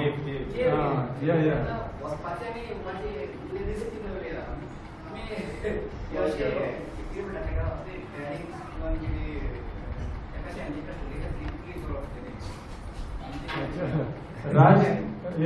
Raj was there with me.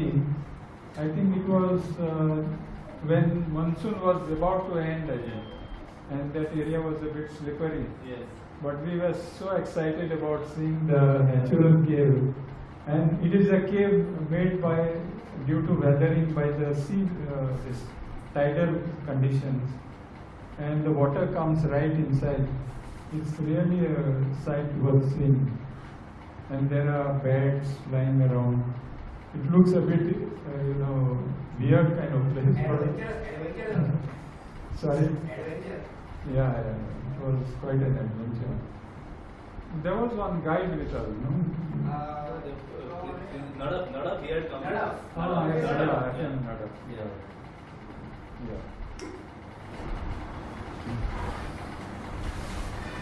Any other question? Rupesh?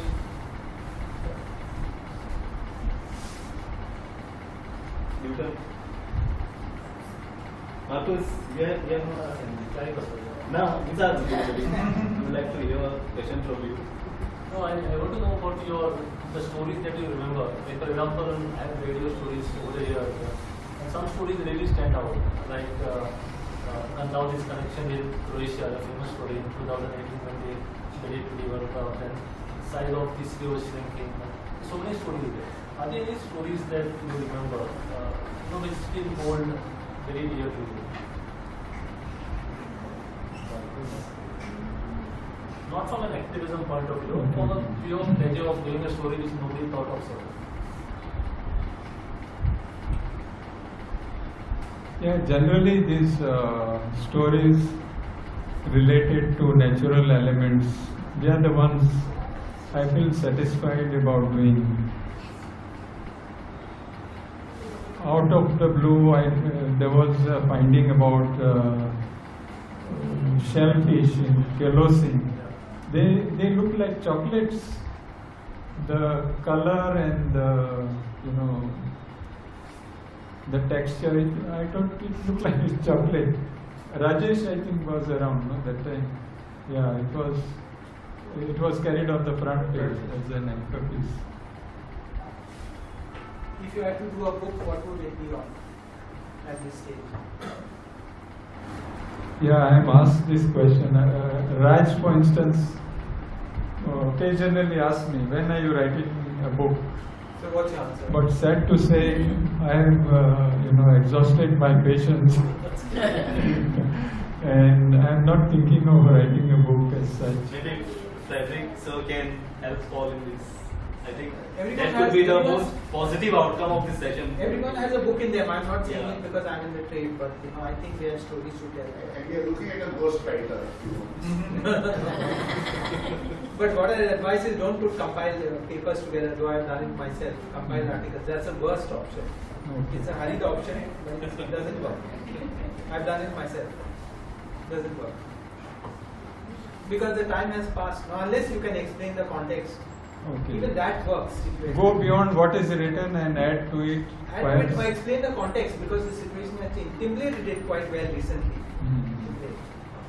Sorry, who did? Prabhakar Timble has done. Timble, okay. But he's given the From context. his column. Yeah, his column. Newspaper writing doesn't stand the test for so long. Mostly. It's better you take your first trip of being a novelist. Paul always wanted to be a novelist. I don't think I have the, what shall we say, I won't be able to write a novel at this stage. No, but there's too much writing in the world of fiction happening in Goa, Kokni, Marathi especially. Who will produce the ideas in non-fiction? Which is harder work but more useful from a societal point of view, I feel. Tell me if I'm wrong. Even translations, for example, with your multilingual skills or something, but knowledge, getting knowledge in the market. Useful knowledge.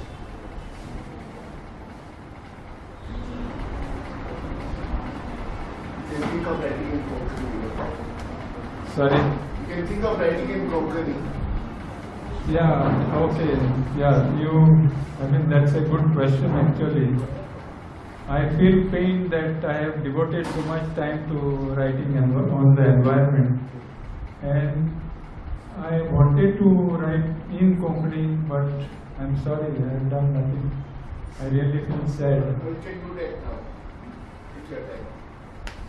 I had been to Kochi, where there are a lot of Goans who had migrated, Konkani-speaking Goans who had migrated there. Then there are areas in Karnataka where there are Konkani-speaking people. So these are very interesting things. And Konkani, there are a lot of things which could be written, but it's so sad I don't get time to. Meaning, I don't get time to write in Konkani.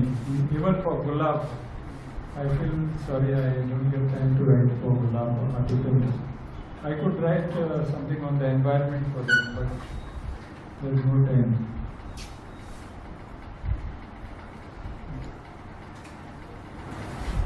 Last question. Advice to young.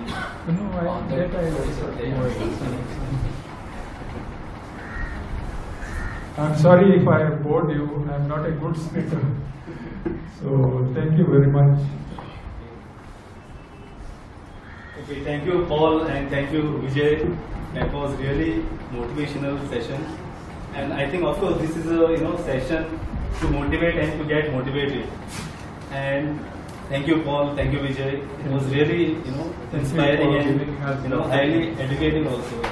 Thank you very much. Well, friends, we have made small bookmarks here, and I think everyone must have got. So if you want, and I would humbly request you to kindly get it signed from Paul and keep it as a as a wonderful memory of this session, and which we are going to do it for the next sessions also. We started with Paul, and it will continue. And I would like to especially thank. I would like to acknowledge few people here. We have come especially, for nothing else but for the love of, Paul. First of all, let me acknowledge the presence of Times of India editor Rajesh Menon. Okay. Then, Paul Fernandes sir is there. Then, our very own scientist, Mr. Ramesh Kumar is there. Mr. Patto Gamkar. Yeah, Patto Gamkar. He is an environmentalist from Kandola, no? Yeah. Then Gangaram Mamre sir is there. Then Frederick Norona, of course, he is a regular, attendee of this. Roland Martin had come. Yeah, Roland Martin. Yeah, I think he left. Yeah. Yeah. Billy Goyas had come, principal of Goa College of Art. Then Amit Bagre is here. Then staff of Navhind Times and Marcus. Of course, Murari is there. And some young enthusiasts also there. Okay, but they are in their own world. Okay. Can I? So yeah, please. Can I just give a a small gift to Paul and Vijay? Thank you. So once again, I would like to thank one and all for taking out time and attending this session. I would like to request all of you to please continue attending this session because it is going to be really enriching. Like as we march on this journey of Behind the Byline. So we are almost at the end of this session, and before we end, I would like to call all Paul's friends. Big sign, big sign, so big sign. On stage big sign, big, not small. I should be able to forge it. I should be able to forge it. Doctor, one second. My signature is very simple. Big one. My signature is so that I can forge it someday. Bank signature.